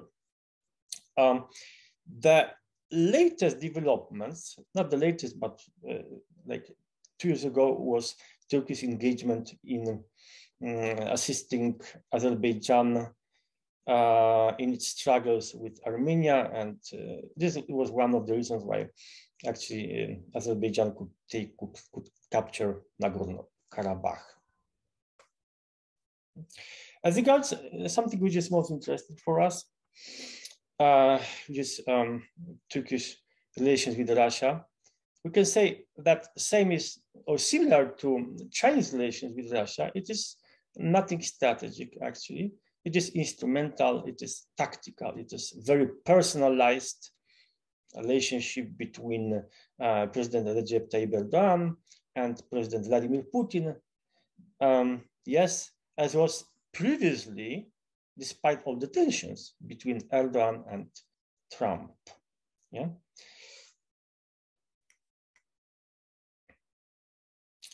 Actually, Russia's assertiveness in its region and beyond, especially in Ukraine 2014, later in Syria 2015, in Libya and Caucasus, only strengthened, but with some caveats and some tensions also in 2015, for example, with Russia. Yes, and what's interesting, both in Syria and in Libya, yeah, there was kind of confrontation cooperation policies. Without Russia's, let's say, approval, Turkey could not capture Afrin canton of Rojava, so northern Syria, ruled by the Kurds. Yeah. Also, without Russian cooperation with Russia, with Moscow, Turkey could not organize and secure Idlib, that there is no intervention, actually, Russian intervention in Idlib, thanks to Turkish relationship with Russia. Yeah. And another factor, important factor as regards Turkey-Russia relations was attempted coup in Turkey on 15th of July 2016, where the first foreign leader to call Erdogan was actually Vladimir Putin, which changed somehow attitudes and approach of Erdogan to Russia and Putin. As regards the United States, there is kind of frenemy relationship, yes, and also fate coup 15th July 2016 played a big role, because response from the West, from Obama, but also from Europe, was not very satisfactory for for Turkey and only strengthened skepticism towards the West on the part of Ankara. And especially when Turkey decided to buy a Russian S-400 missile system, and because of that was suspended or kicked off of F-35 project, which actually Turkey was much engaged. Yeah. On the other hand, what was Turkey's grievances towards the United States? It was American support for the Kurdish Syrian Democratic Forces in north of Syria, yeah, in so-called Rojava, which still is a bone of contention between United States and Turkey. As regards Europe, what we feel, what we see is a kind of fatigue, so disillusionment, yes, on the part of Ankara as regards Europe's policy towards Turkey and this waiting forever for its accession to the European Union, which actually maybe will never ever come true. I mean, this dream, it becomes actually less and less dream in Turkey. Yeah, so as I thought, what we have been observing as aftermath is a decoupling, of course, ideological, but not from the Western institutions. The very powerful factor, again, I will come to that, was a failed coup of 15 July 2016. Aftermath was actually strengthening of Erdogan's power, and which led actually to executive presidency and let's say consolidation of power and putting in prison thousands of people, not just Gülenists, which were accused of masterminding the coup, but also Kurdish activists. Yeah. But one of the actually most defining and consequential factors was pandemic and economic crisis. Yeah, even before Turkish economy was not in a good shape since 2016, 2017, and later it became just worse, partly because of President Erdogan's unorthodox vision of economy, especially on the cause of inflation. Yes, so now anyway there is like 60-90% of inflation and huge problems from small and medium-sized companies and rising unemployment, free fall of lira. That was a situation when on 24th of February this year, Russia invaded Ukraine, and President Erdogan sees this as a kind of window of opportunity, but at the same time as a huge challenge for Turkey.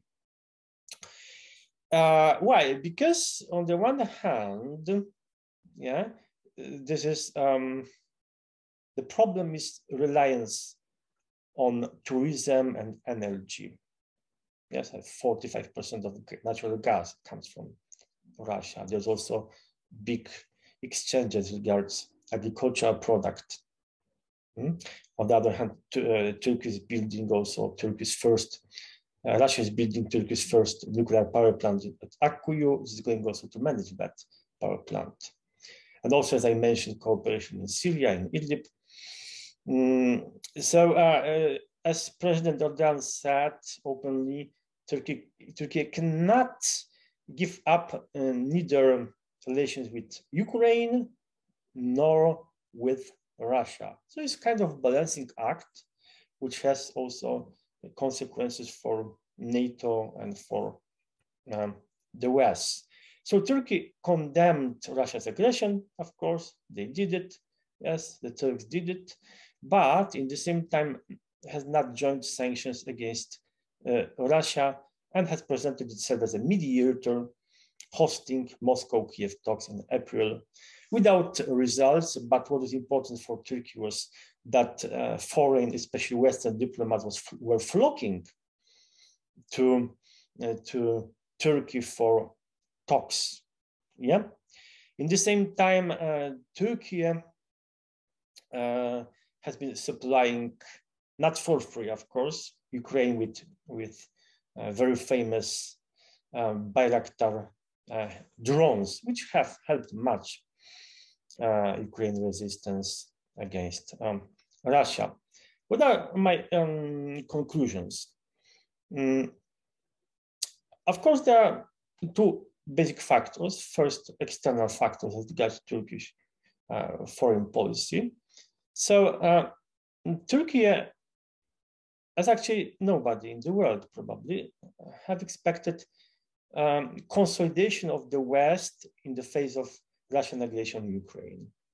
And probably some of you remember when in 2017, I think, France's President Macron declared that NATO is brain dead, precisely because it couldn't do much as regards Turkish incursion in Syria. Now we see NATO's revival and strengthening of not just Eastern flank, but of the North Atlantic alliances as such.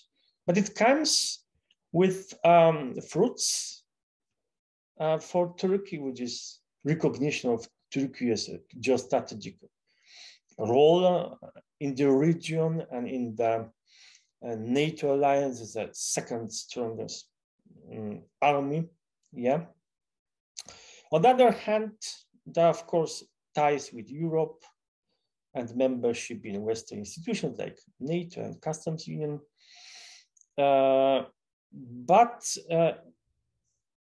the same value have even more value, have internal factors, also for foreign policy of Ankara, deepening economic crisis in Turkey, presidential and parliamentary elections next year, yeah, which actually happened to coincide with centenary of the Republic of Turkey, yeah, which was established in 2020. Sorry, in 1923, yeah.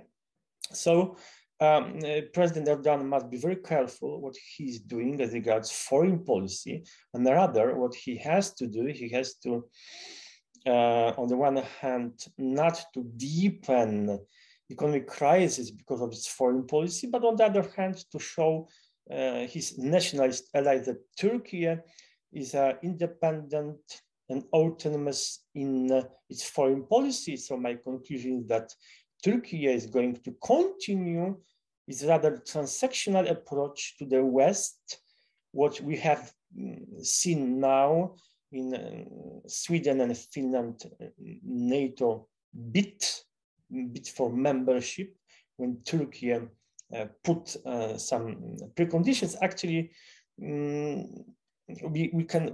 don't expect veto from Turkey, but Turkey wants to strike some, let's say, deals with Europe, with NATO countries. Yes, so Turkey tries to minimizing losses and maximizing gains, yeah, and building strategic autonomy, yeah, and of course raising this in the media, raising this in public debates. It is important for President Erdogan to win elections next year, both parliamentary and presidential elections. And of course, maintaining relations with Russia and China. Yes, because all these factors, President Erdogan thinks will strengthen Turkey's position as a middle-sized power with regional and global ambitions from Balkans to Africa. Thank you very much. Thank you very much for your speech, and I have the pleasure to invite our last speaker, Ms. Paulina Rogoziecka, University of Łódź, History Issues of Japan in Politics and Education. You're welcome. Thank you for the introduction. I will show my presentation. Let's wait a moment. I need to. I think if I force it, it will just show up. Okay. So, yeah. Can you see my screen now? I hope you can see it. Yes. Yes. Yes. Okay. Okay. So, like I have been introduced, my name is Paulina Rogoziecka. I am a PhD student at Doctoral School of Social Studies of University of Łódź, and I'm also associated by my supervisor with the Cathedral of Asian Studies. Today's topic is history issues of Japan in politics and education, and it will be a short presentation.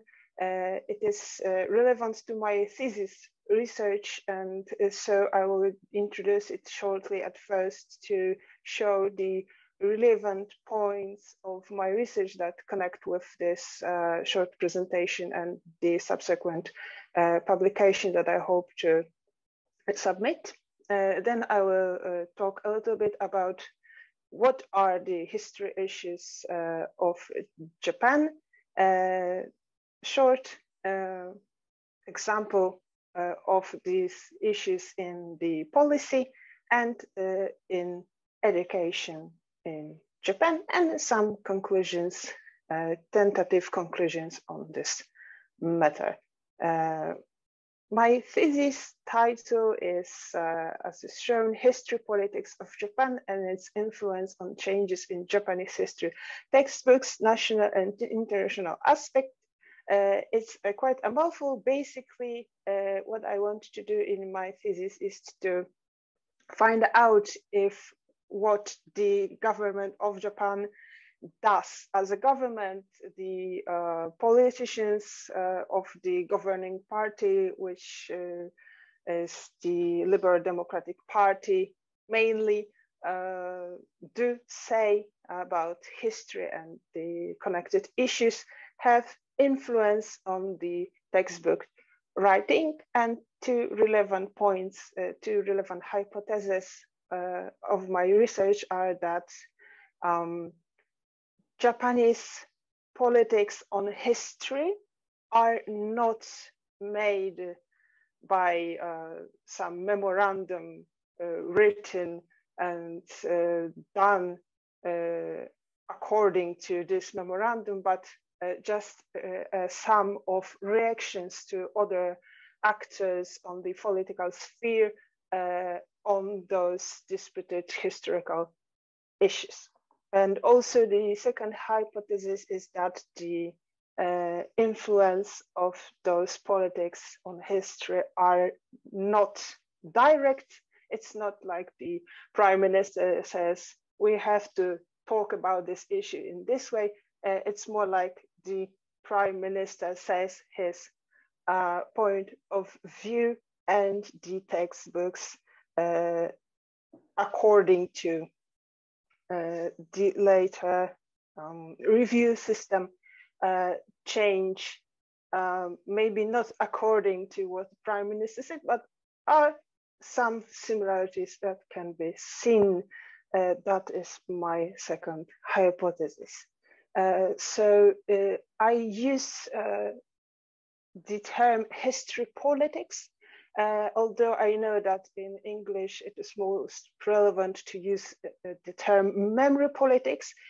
I prefer history because, in my opinion, I believe it is it has broader, more encompassing scope of meaning. Memory is not so vast. In my research, I use the definition of history politics in Polish Polityka Historyczna by Rafał Chwedoruk from 2018. The main points are that the actions of different various actors that are not only state actors can influence the different policies and politics in order to realize interests of those actors. The goals are complex. It can be everything that is shown here. It can be much more. It can be just 1 or 2 goals. The main important part is that history is a tool. We use history, the actors use history to gain those goals, to realize their interests, and they use various fields to do this. They use law, education, culture, science. So it's a very, very broad definition of what history politics actually are. My main aim in the thesis is to, like I said, talk about the influences on the textbook writing, but also to show the this history politics of Japan as a system. So is it a system? How does it work? What influences what? So a bit of a neoclassical realism connected with a bit of constructionism and some institutionalism is my approach from the theoretical point of view. The history issues that I use in my research are not the exhaustive lists. There are much more that can be put as an example of what Japan has as an historical issue, but the main that are according to Minister of Foreign Affairs are the apologies for the World War II and the reparations and individual claims of the victims.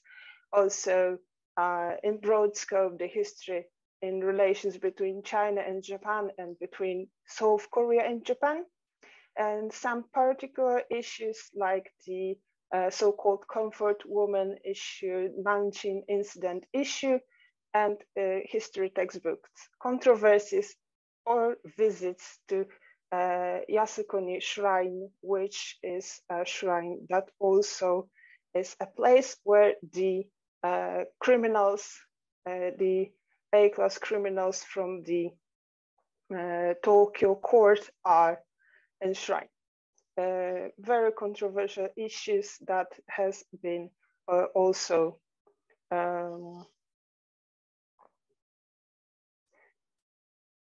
that have been I'm sorry, that have been controversial in the international scene that made problems for Japan in the international relations.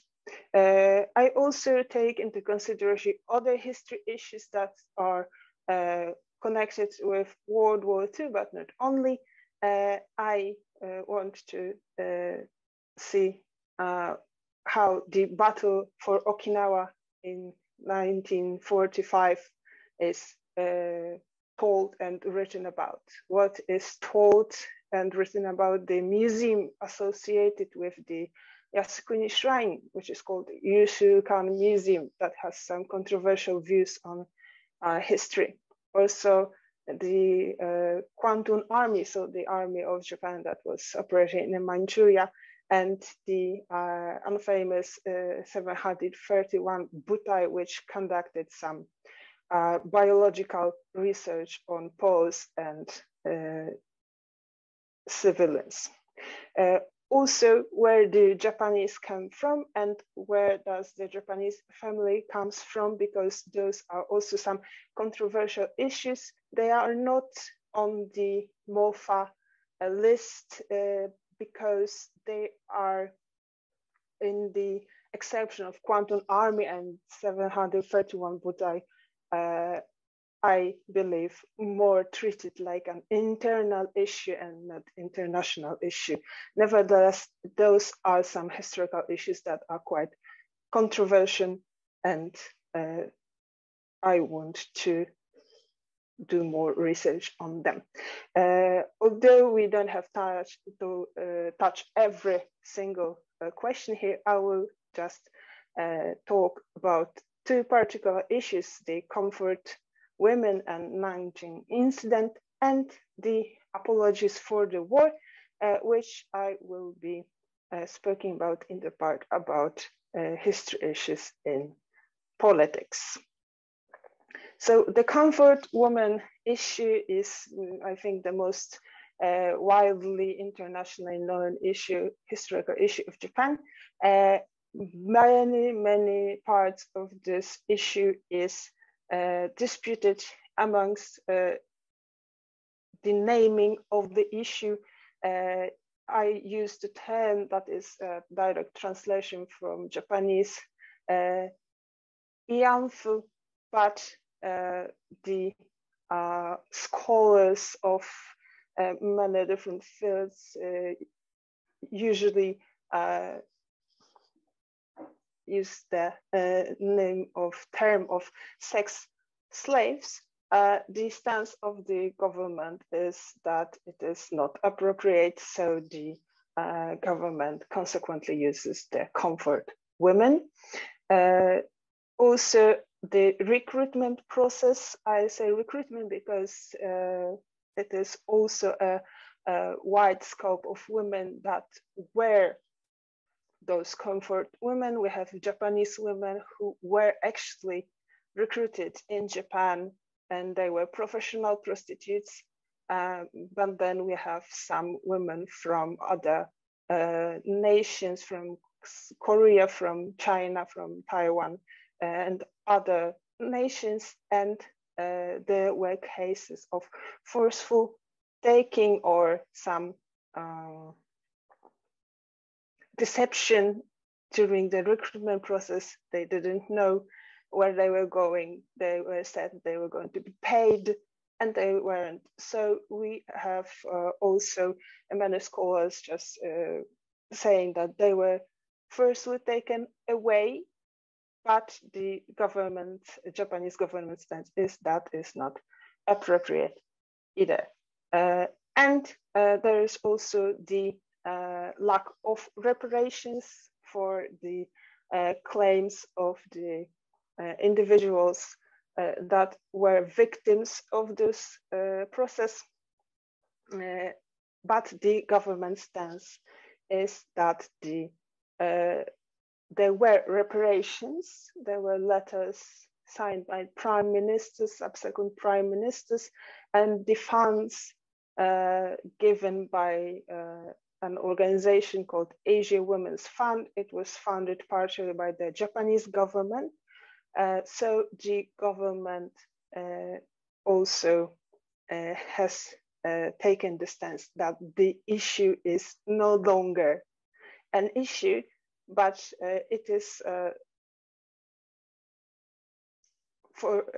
first of all, it garnered international attention because it is a violation of women's rights, and the NGOs, especially in South Korea, has been taking a lot of effort to not let this case be forgotten. For example, there were civil cases in the Korean courts. The last one was in 2021.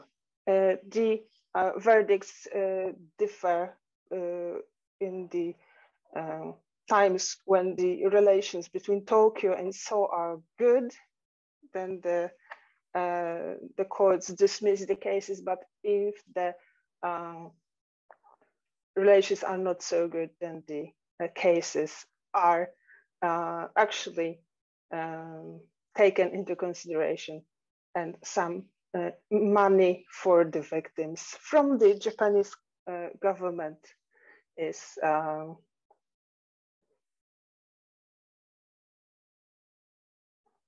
taken into consideration, but of course Japan does not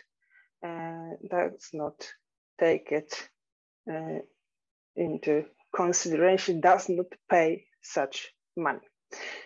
Also, the Nanjing incident, like we can see, the aspects of most of this incident are disputed especially the naming. The Japanese just call it Nanjing incident, Nanking Ziken, but the most prevalent is in the international sphere, Nanjing massacre or rape of Nanjing. The government stance is, of course, that those names are not appropriate. We have also a disputed number of victims. We have numbers from up to 20,000 to as much as up to 340,000 victims of those incidents, this massacre. The Japanese government does not take into consideration this high number. Actually, they don't use numbers, but the 20,000 is a number by Japanese scholar. It's closer to the stance of the government than the one with so much higher numbers that are by Chinese scholars. So what are the history issues in policy? I taken 3 statements on World War II by 3 subsequent prime ministers on the anniversaries of World War II. The Murayama statement of 1995, Koizumi speech of 2005, and Abe statement of 2015. They are each 10 years apart, and basically they seem like they were built on each other, which I mean, there are some parts that are the same, exactly the same. It's like the previous statement is citing the, it's like the next statement is citing the previous one. So we have literally the same words all over again. The deep remorse and heartfelt apology, which is one of the Japanese government arguments that they did indeed apologize when there are many critics that claim they did not. This deep remorse and heartfelt apology is taken by Japanese government as the that the case has been somewhat solved. But indeed, these speeches are not so much in the tone of remorse and apology, more they are hopeful. They put in emphasis, for example, on the help that Japan received after World War when they lost, and that Japan has been since returning that aid to the other states, the states that they were victims of Japan in World War II, but also other states in other parts of the world. They put importance on regional cooperation, about peace. Japan as a peace-loving nation, it's also a recurring theme.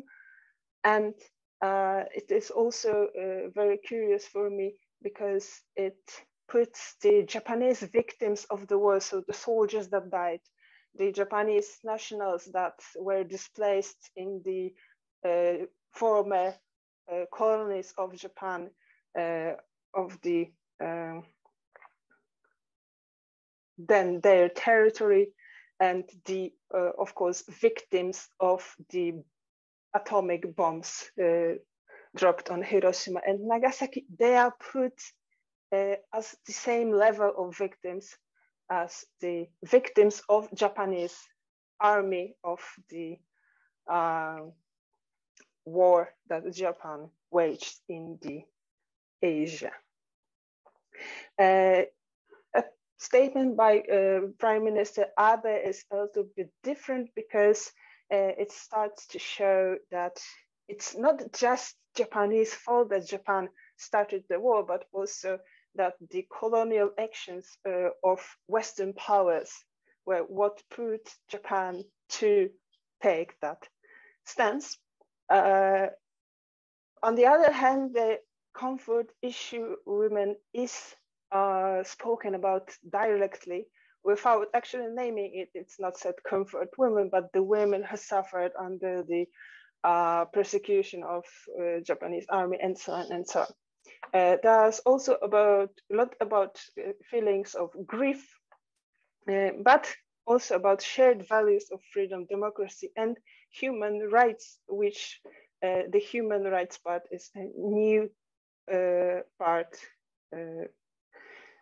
in comparison to the previous statements. What is important, I think, maybe curious in my opinion, is that Murayama was not from the LDP party. He was a coalition party leader, but before that, the LDP party lost elections in 1993.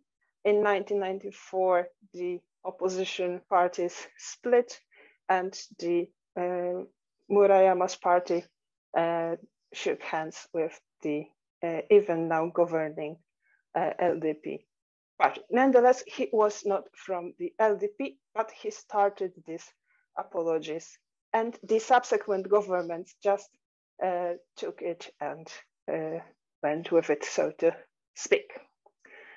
And I have a little time just to say about the history issues in education.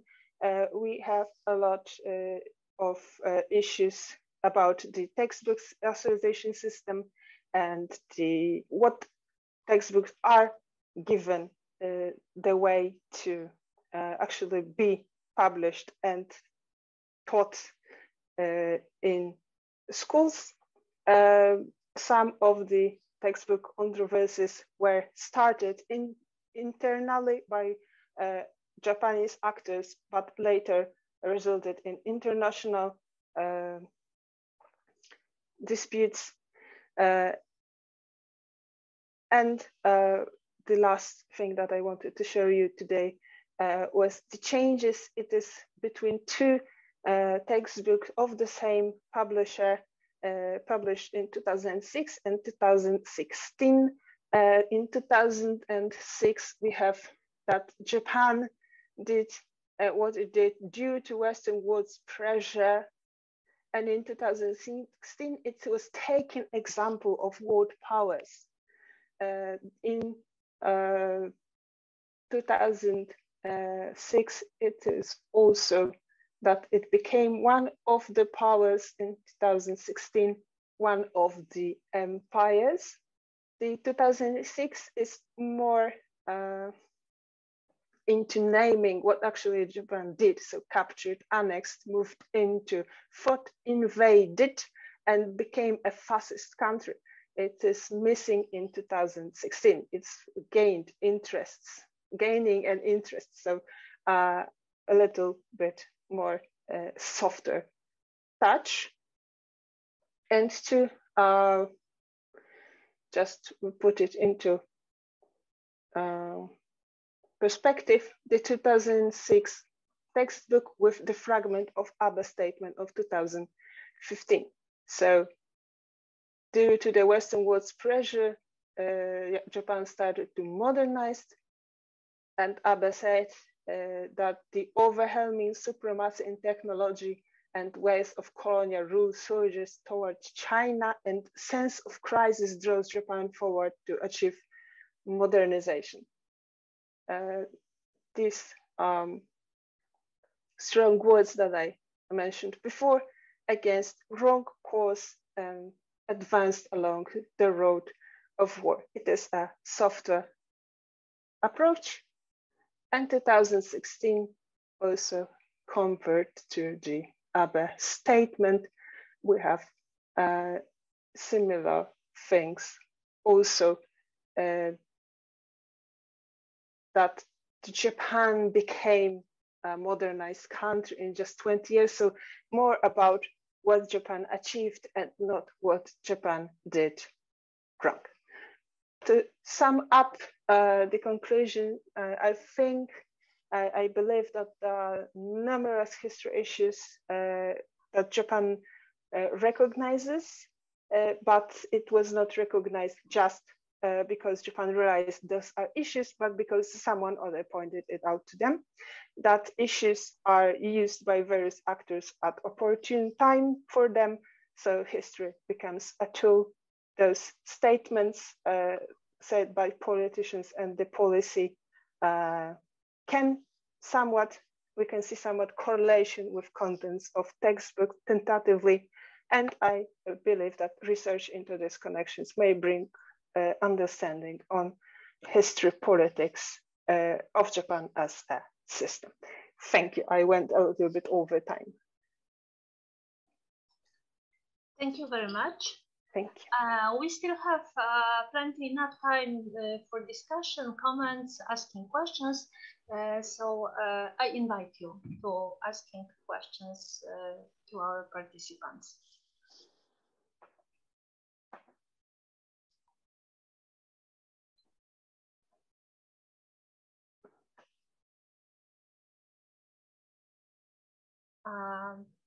Professor Joanna Guzik. Thank you very much.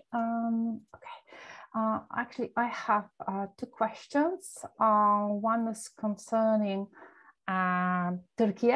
Yes, I really liked all the presentations today, but especially I'm interested in political relations. So for me, Turkey, especially because of the war in Ukraine, seems to be very important. Do you think, because you mentioned that Turkey is trying to become a medium power, or is actually, we have to admit, a medium power, and is trying to balance its relations with huge powers in the world. Do you think, of course, it is difficult to predict the future. What is your personal opinion about the future of relations of Turkey and China? Because China is trying to become the first army in the world until, as far as I know, 2040, am I correct? Is developing its IT and it's developing its potential incredibly. And do you think that, what do you think would be the relations between China and Turkey? That's my first question. And the second question will be about Japan, of course, and about the course books. I also enjoyed the presentation because it's also a topic of my interest. Do you think, actually there are two little questions. First one is, do you think that somehow, thanks to the new administration in Korea and Japan, do you think these issues will somehow be solved soon? And so that's the first question. And second is, it's not a question actually, but it's a remark that, but it's difficult to actually access this kind of information, I have to admit. That my friend in 2017, who is a researcher in Japan, said that only 30% of schools uses this ministry recognized historical school books. So not all the schools in Japan use them. I don't know how many right now, but it probably changes into the higher numbers, unfortunately. So we have to remember that not all the schools, fortunately, still use these controversial, highly controversial, as you said, newer school books. So this is just a remark, but I think that will be very difficult to find the information about this because of LDP's pressure on governments, local governments, and they pressure schools. Everything is informal. So so anyway, the future about the relations. So thank you. Thank you very much for your kind and very interesting question. You know, that actually China is much better position than Turkey for one simple reason, because if President or Chairman Xi Jinping set the goal for its country 2049 for becoming rich, prosperous, of course, democratic, yeah, and country, actually most important, most powerful country in the world. Yeah? On the other hand, but Turkey faces this problem next year, 100 years of the establishment of the Republic of Turkey after Ottoman Empire collapsed. Yeah, so China has much more years. It is enough time. In Turkey, not, and also President of Turkey, not. Also, another issue is that this autumn, I think in October, there will be 20th Congress of Chinese Communist Party, and President Xi Jinping will be crowned. It will be crowned as a Red Emperor, let's say like that. But next year, nobody knows who will win, who's going to win the presidential and parliament elections because of the turmoil and the meltdown of the economy in Turkey. I remember when I came to Turkey in 2011, for $1 you had to pay just 1.5 lira. Now it's like 15 lira. Yeah, but to answer your question, what is the future for China-Turkey relations? There are problems, obstacles, but also the opportunities here. One of the big obstacles, of course, is trade war, and actually not just trade war, but strategic, I would say, death and life competition between the United States and China. Yeah, this is one of the main obstacles for Turkey as regards its relations with China, because as I taught in my presentation, of course, there is much rhetoric, anti-Western rhetoric, and President Erdogan has been complaining that unlike President Trump, it was much difficult for President Erdogan to talk directly to Biden, who actually refused to talk to him directly. Now he'll be talking because of the Ukraine war. So Ukraine war is a great opportunity for Turkey to improve its relations with the United States, and probably what they will be pressuring for is the establishment of Turkey to F-35 program, but of course some adjustment of European policy as regards Kurdish organizations in Sweden, yes, especially in Sweden, but also in Germany, yeah, and Netherlands.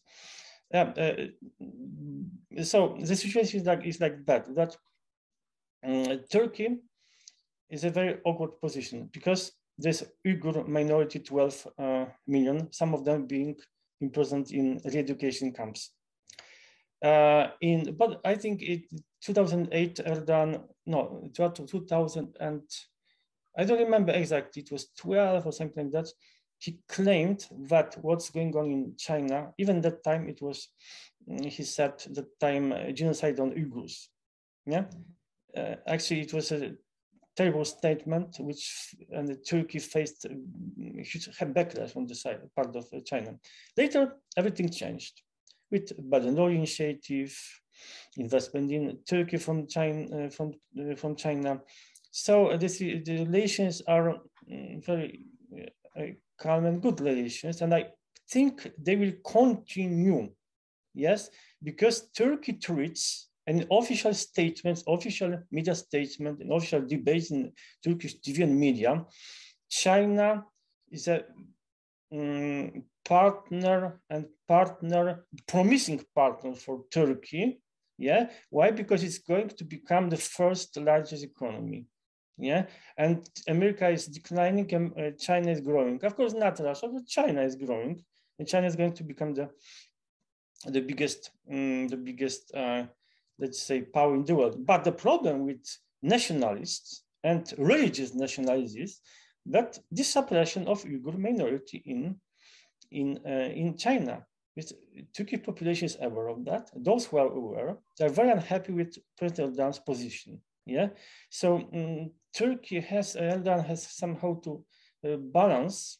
Yes, so there's huge opportunity for China and Turkey. It was perceived like that for influenced Turkey, but there are problems. Yes, so United States and its let's say strategic competition with China, but also question of Uyghur minority, which Turkish people know, and Turkish movements in Turkey know. Remember, Yeah, but anyway, the cooperation will go ahead, and even but if government changes, I mean, for example, if JHP or Republican Party comes finally to power, it may change because they will be much more pro-European. But when Erdogan in power, the relations will be somehow awkward, but they will go ahead, I think. Thank you. Thank you very much. Any other questions or comments?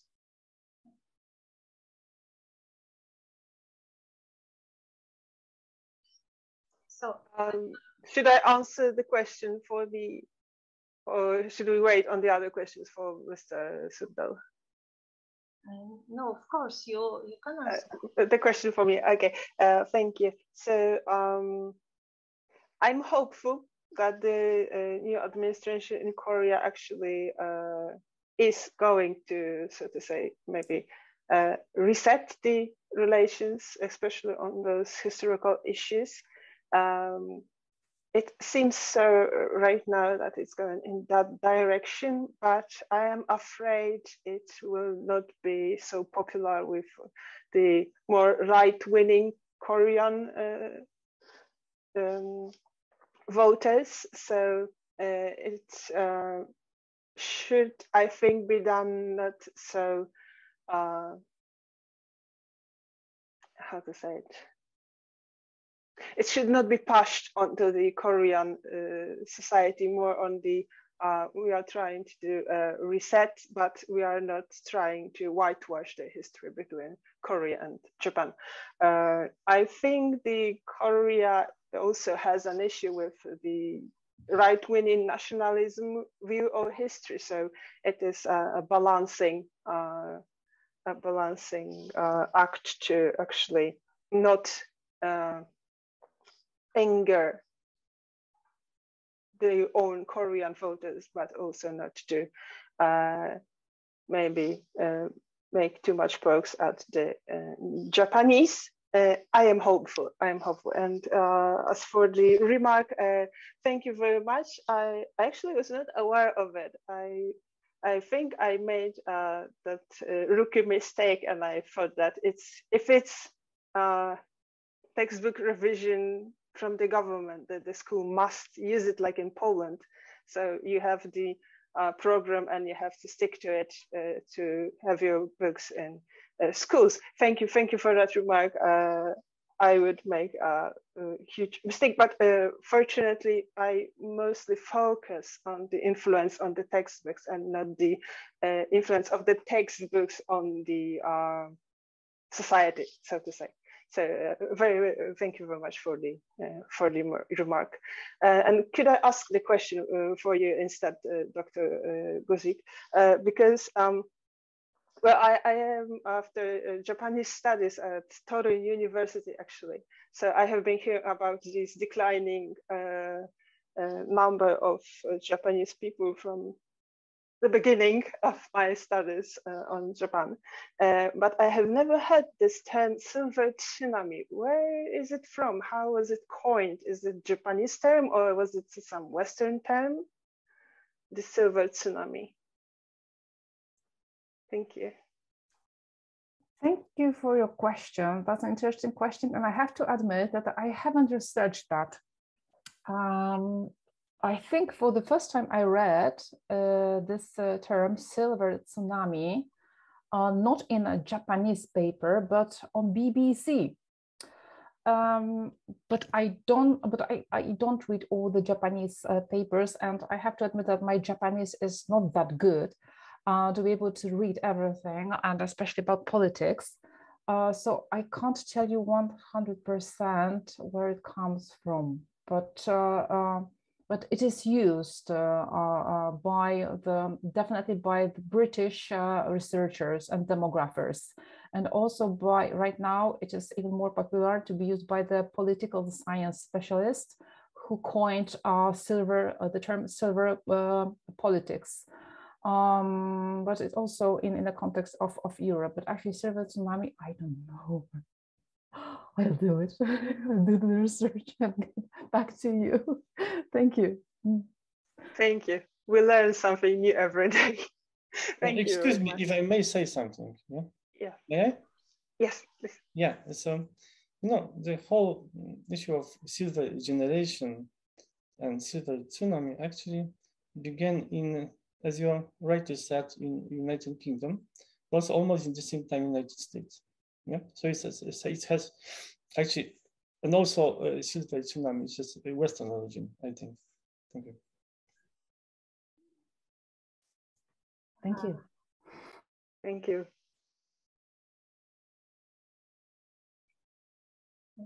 I allow myself to ask two questions. One question is to Mr. Bruno Surdal about the ideology of decoupling, because you said that Turkey did not or has not disengaged itself from the Western institutions, but to an extent declares disengagement. Is there any, I don't know, phrases, ideology? I try to compare it with Iran. What would be the ideology of decoupling, in your opinion? Yeah. What I meant by decoupling, of course, it was kind of borrowing from the term used by Americans from industrial decoupling between United States and China. But what I meant actually, and also is used by the Turkish media and Turkish scholars, is that for many years, yeah, especially before Erdogan until 2002, and also later, the first decade of his rule, there, of course, there were anti-West sentiments, but on the whole, there was kind of identification in the Turkish elites with what was also interest of the West. Yes. Now, yes. Identification with Western interest, strategic interest, like NATO interest and so on.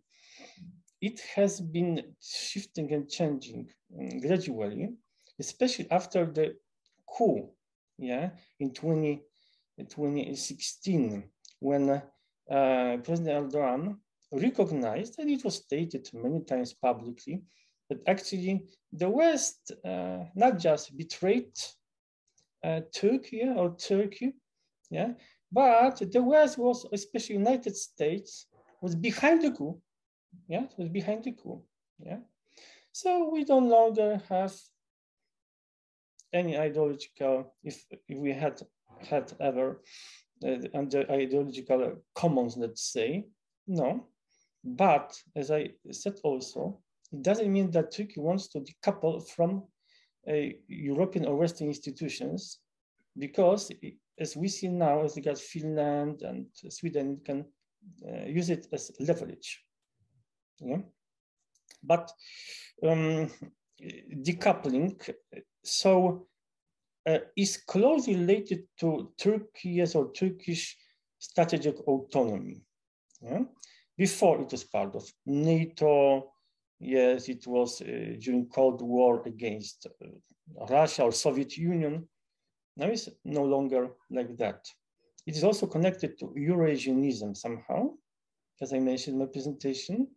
There's a very small party, negligible influence, but actually it has big influence of Turkish army, Turkish bureaucracy, which is Eurasianism.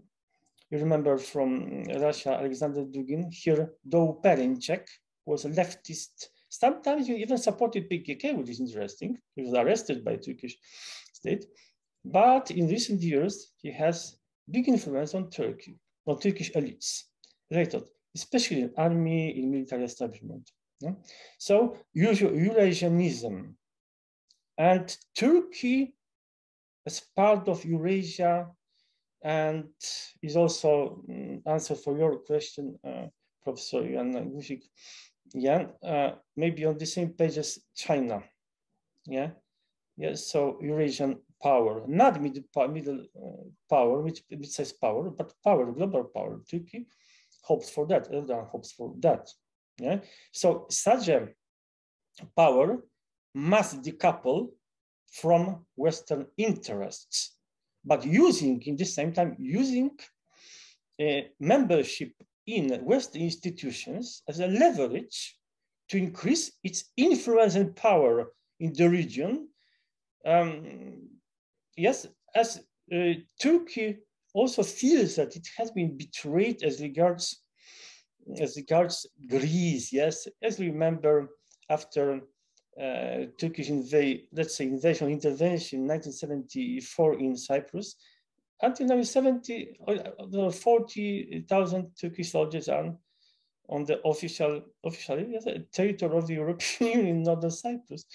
But NATO has been supporting Greece in its dispute with Turkey as regards energy resources in Eastern Mediterranean. Yeah, officially by President Emmanuel Macron, for example, also by Germans. So Turkey feels that it is like not on equal terms as regards Europe. Is like second category member of European institutions, second category partner for Europe. So it is seeking to be recognized as equal. Let's say, of course, not equal, but to take as a bargaining chip, yes, to work towards more cooperation with China, with Russia as a bargaining chip to get more influence in the West. Yes, if the West is more cooperating with Turkey and appeases Turkey, of course, the situation may change. Same is with Iran. Yeah, that why have these problems? Because of what the Trump did, this betrayal of the deal with Iran.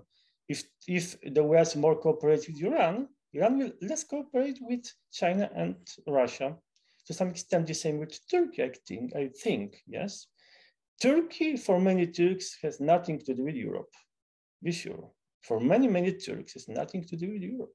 Yeah, it's independent. Is let's say civilization per se, as Chinese civilization per se. Also, Turkey. Yeah, Turkey, in eyes and eyes of many Turks, should influence Europe. Yeah, but the young generation thinks differently. They want to more integration with European Union as such. So I think this when government changes in Turkey, everything will be changed, and there will be more integration in both in ideology and all the terms rule of law with Europe. I think so. Okay, thank you very much. And my another question was to Dr. Guzik. I must admit that I know nothing about Japan, but silver economics and what you said, silver tsunami, got me interested into the topic. And I wanted to ask you, because for most of the societies who face the problem of silver age, silver economics, is the health problem. Does Japan have does Japan have developed any tools to face the health problem in few years with the silver tsunami, silver wave in Japan? Oh, thank you for this question. Interestingly, we are all looking at Japanese solutions, hoping that somehow they're going to deal with them with success. They have the problem with the demographic crisis in Japan is that for decades, they didn't see it as a crisis. They thought for many decades, actually I didn't mention that, but in the 1970s, for the first time, women stopped having babies more than two during their lifespan. And in the 1970s, we can see the drop in number of marriages. So Japanese people don't want to get married. And the problem is that most of children in Japan are being born within marriages. So only married couple have children. It's not very typical for the Japanese to have to be a single mother and having children. For example, even in Poland, it is much more popular, especially in the Western parts, according to the statistics. Yes, so they didn't see the problem was coming, and they didn't call it even a demographic crisis. They thought it would last some years, but then again, they will have boom in children, but they did not. And they were not preparing for many years. They didn't do much. And all of a sudden they realized they don't have enough hands to work. So what they do, first of all, they work really, I think you know these facts because I think it's in popular on Polish media, that they try to work new systems of independent cars that can drive themselves without any human beings inside. For example, robotics.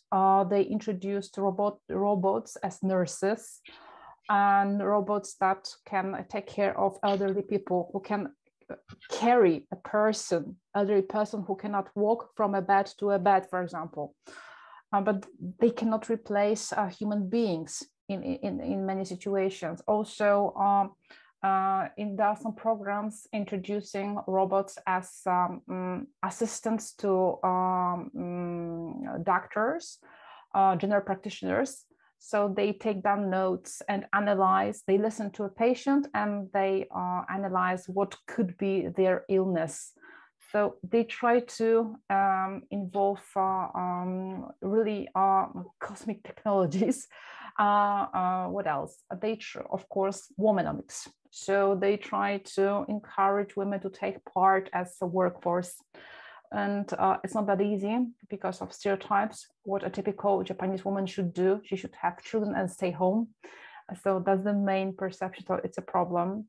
But yes, womanomics, they encourage women to take more active role in as workers. Also, right now in Japan, you have to read, or you read, the retirement age is 65. But for some years, there's been internal discussion if this age shouldn't be risen, like 72 or 75 years. Yeah. So they want to encourage older generation to work longer. And actually, older generation works longer in Japan, and quite often they spend their money. They don't work as fully employed. These are quite often extra works, half time, they're part-timers, but still they work. And thanks to that, they have more money, they spend more money. So they're trying to introduce these kind of solutions. Anyway, in Japan, they talk about it. The Japanese, not only the politicians, but people are aware of the situation, and they try to work longer and try to do something about it. So I think it is even much more popular discussion among people and politicians than in Poland. Okay, thank you very much. Are there any other questions?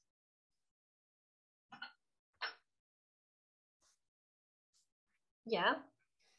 Let me make one short comment. I think for Japan and Japanese people, Japanese government, whatever administration is there, they will much more prefer robotization than migration, I think so. Because there will be, I think, they will not agree for large scale, even not large scale, but migration as such. They think it's a threat for their civilization, for Japanese identity. I think so. Yes, I definitely agree. it's a difficult topic. That's why if it's not called by the politicians officially an immigrational policy. They tend to say that there is no official immigrational policy, but there is. And there is some discrimination against foreigners, especially those who are of Korean or Chinese descendancy. Of course, they prefer those who have a whiter color of skin. Yes, I researched Iranian, by the way, Iranian minority in Japan, and they said that they were treated by some Japanese as those who there's a perception in Japan, and not only in Japan, that those who have darker color of skin, they could perform only physical work, and they are not that smart.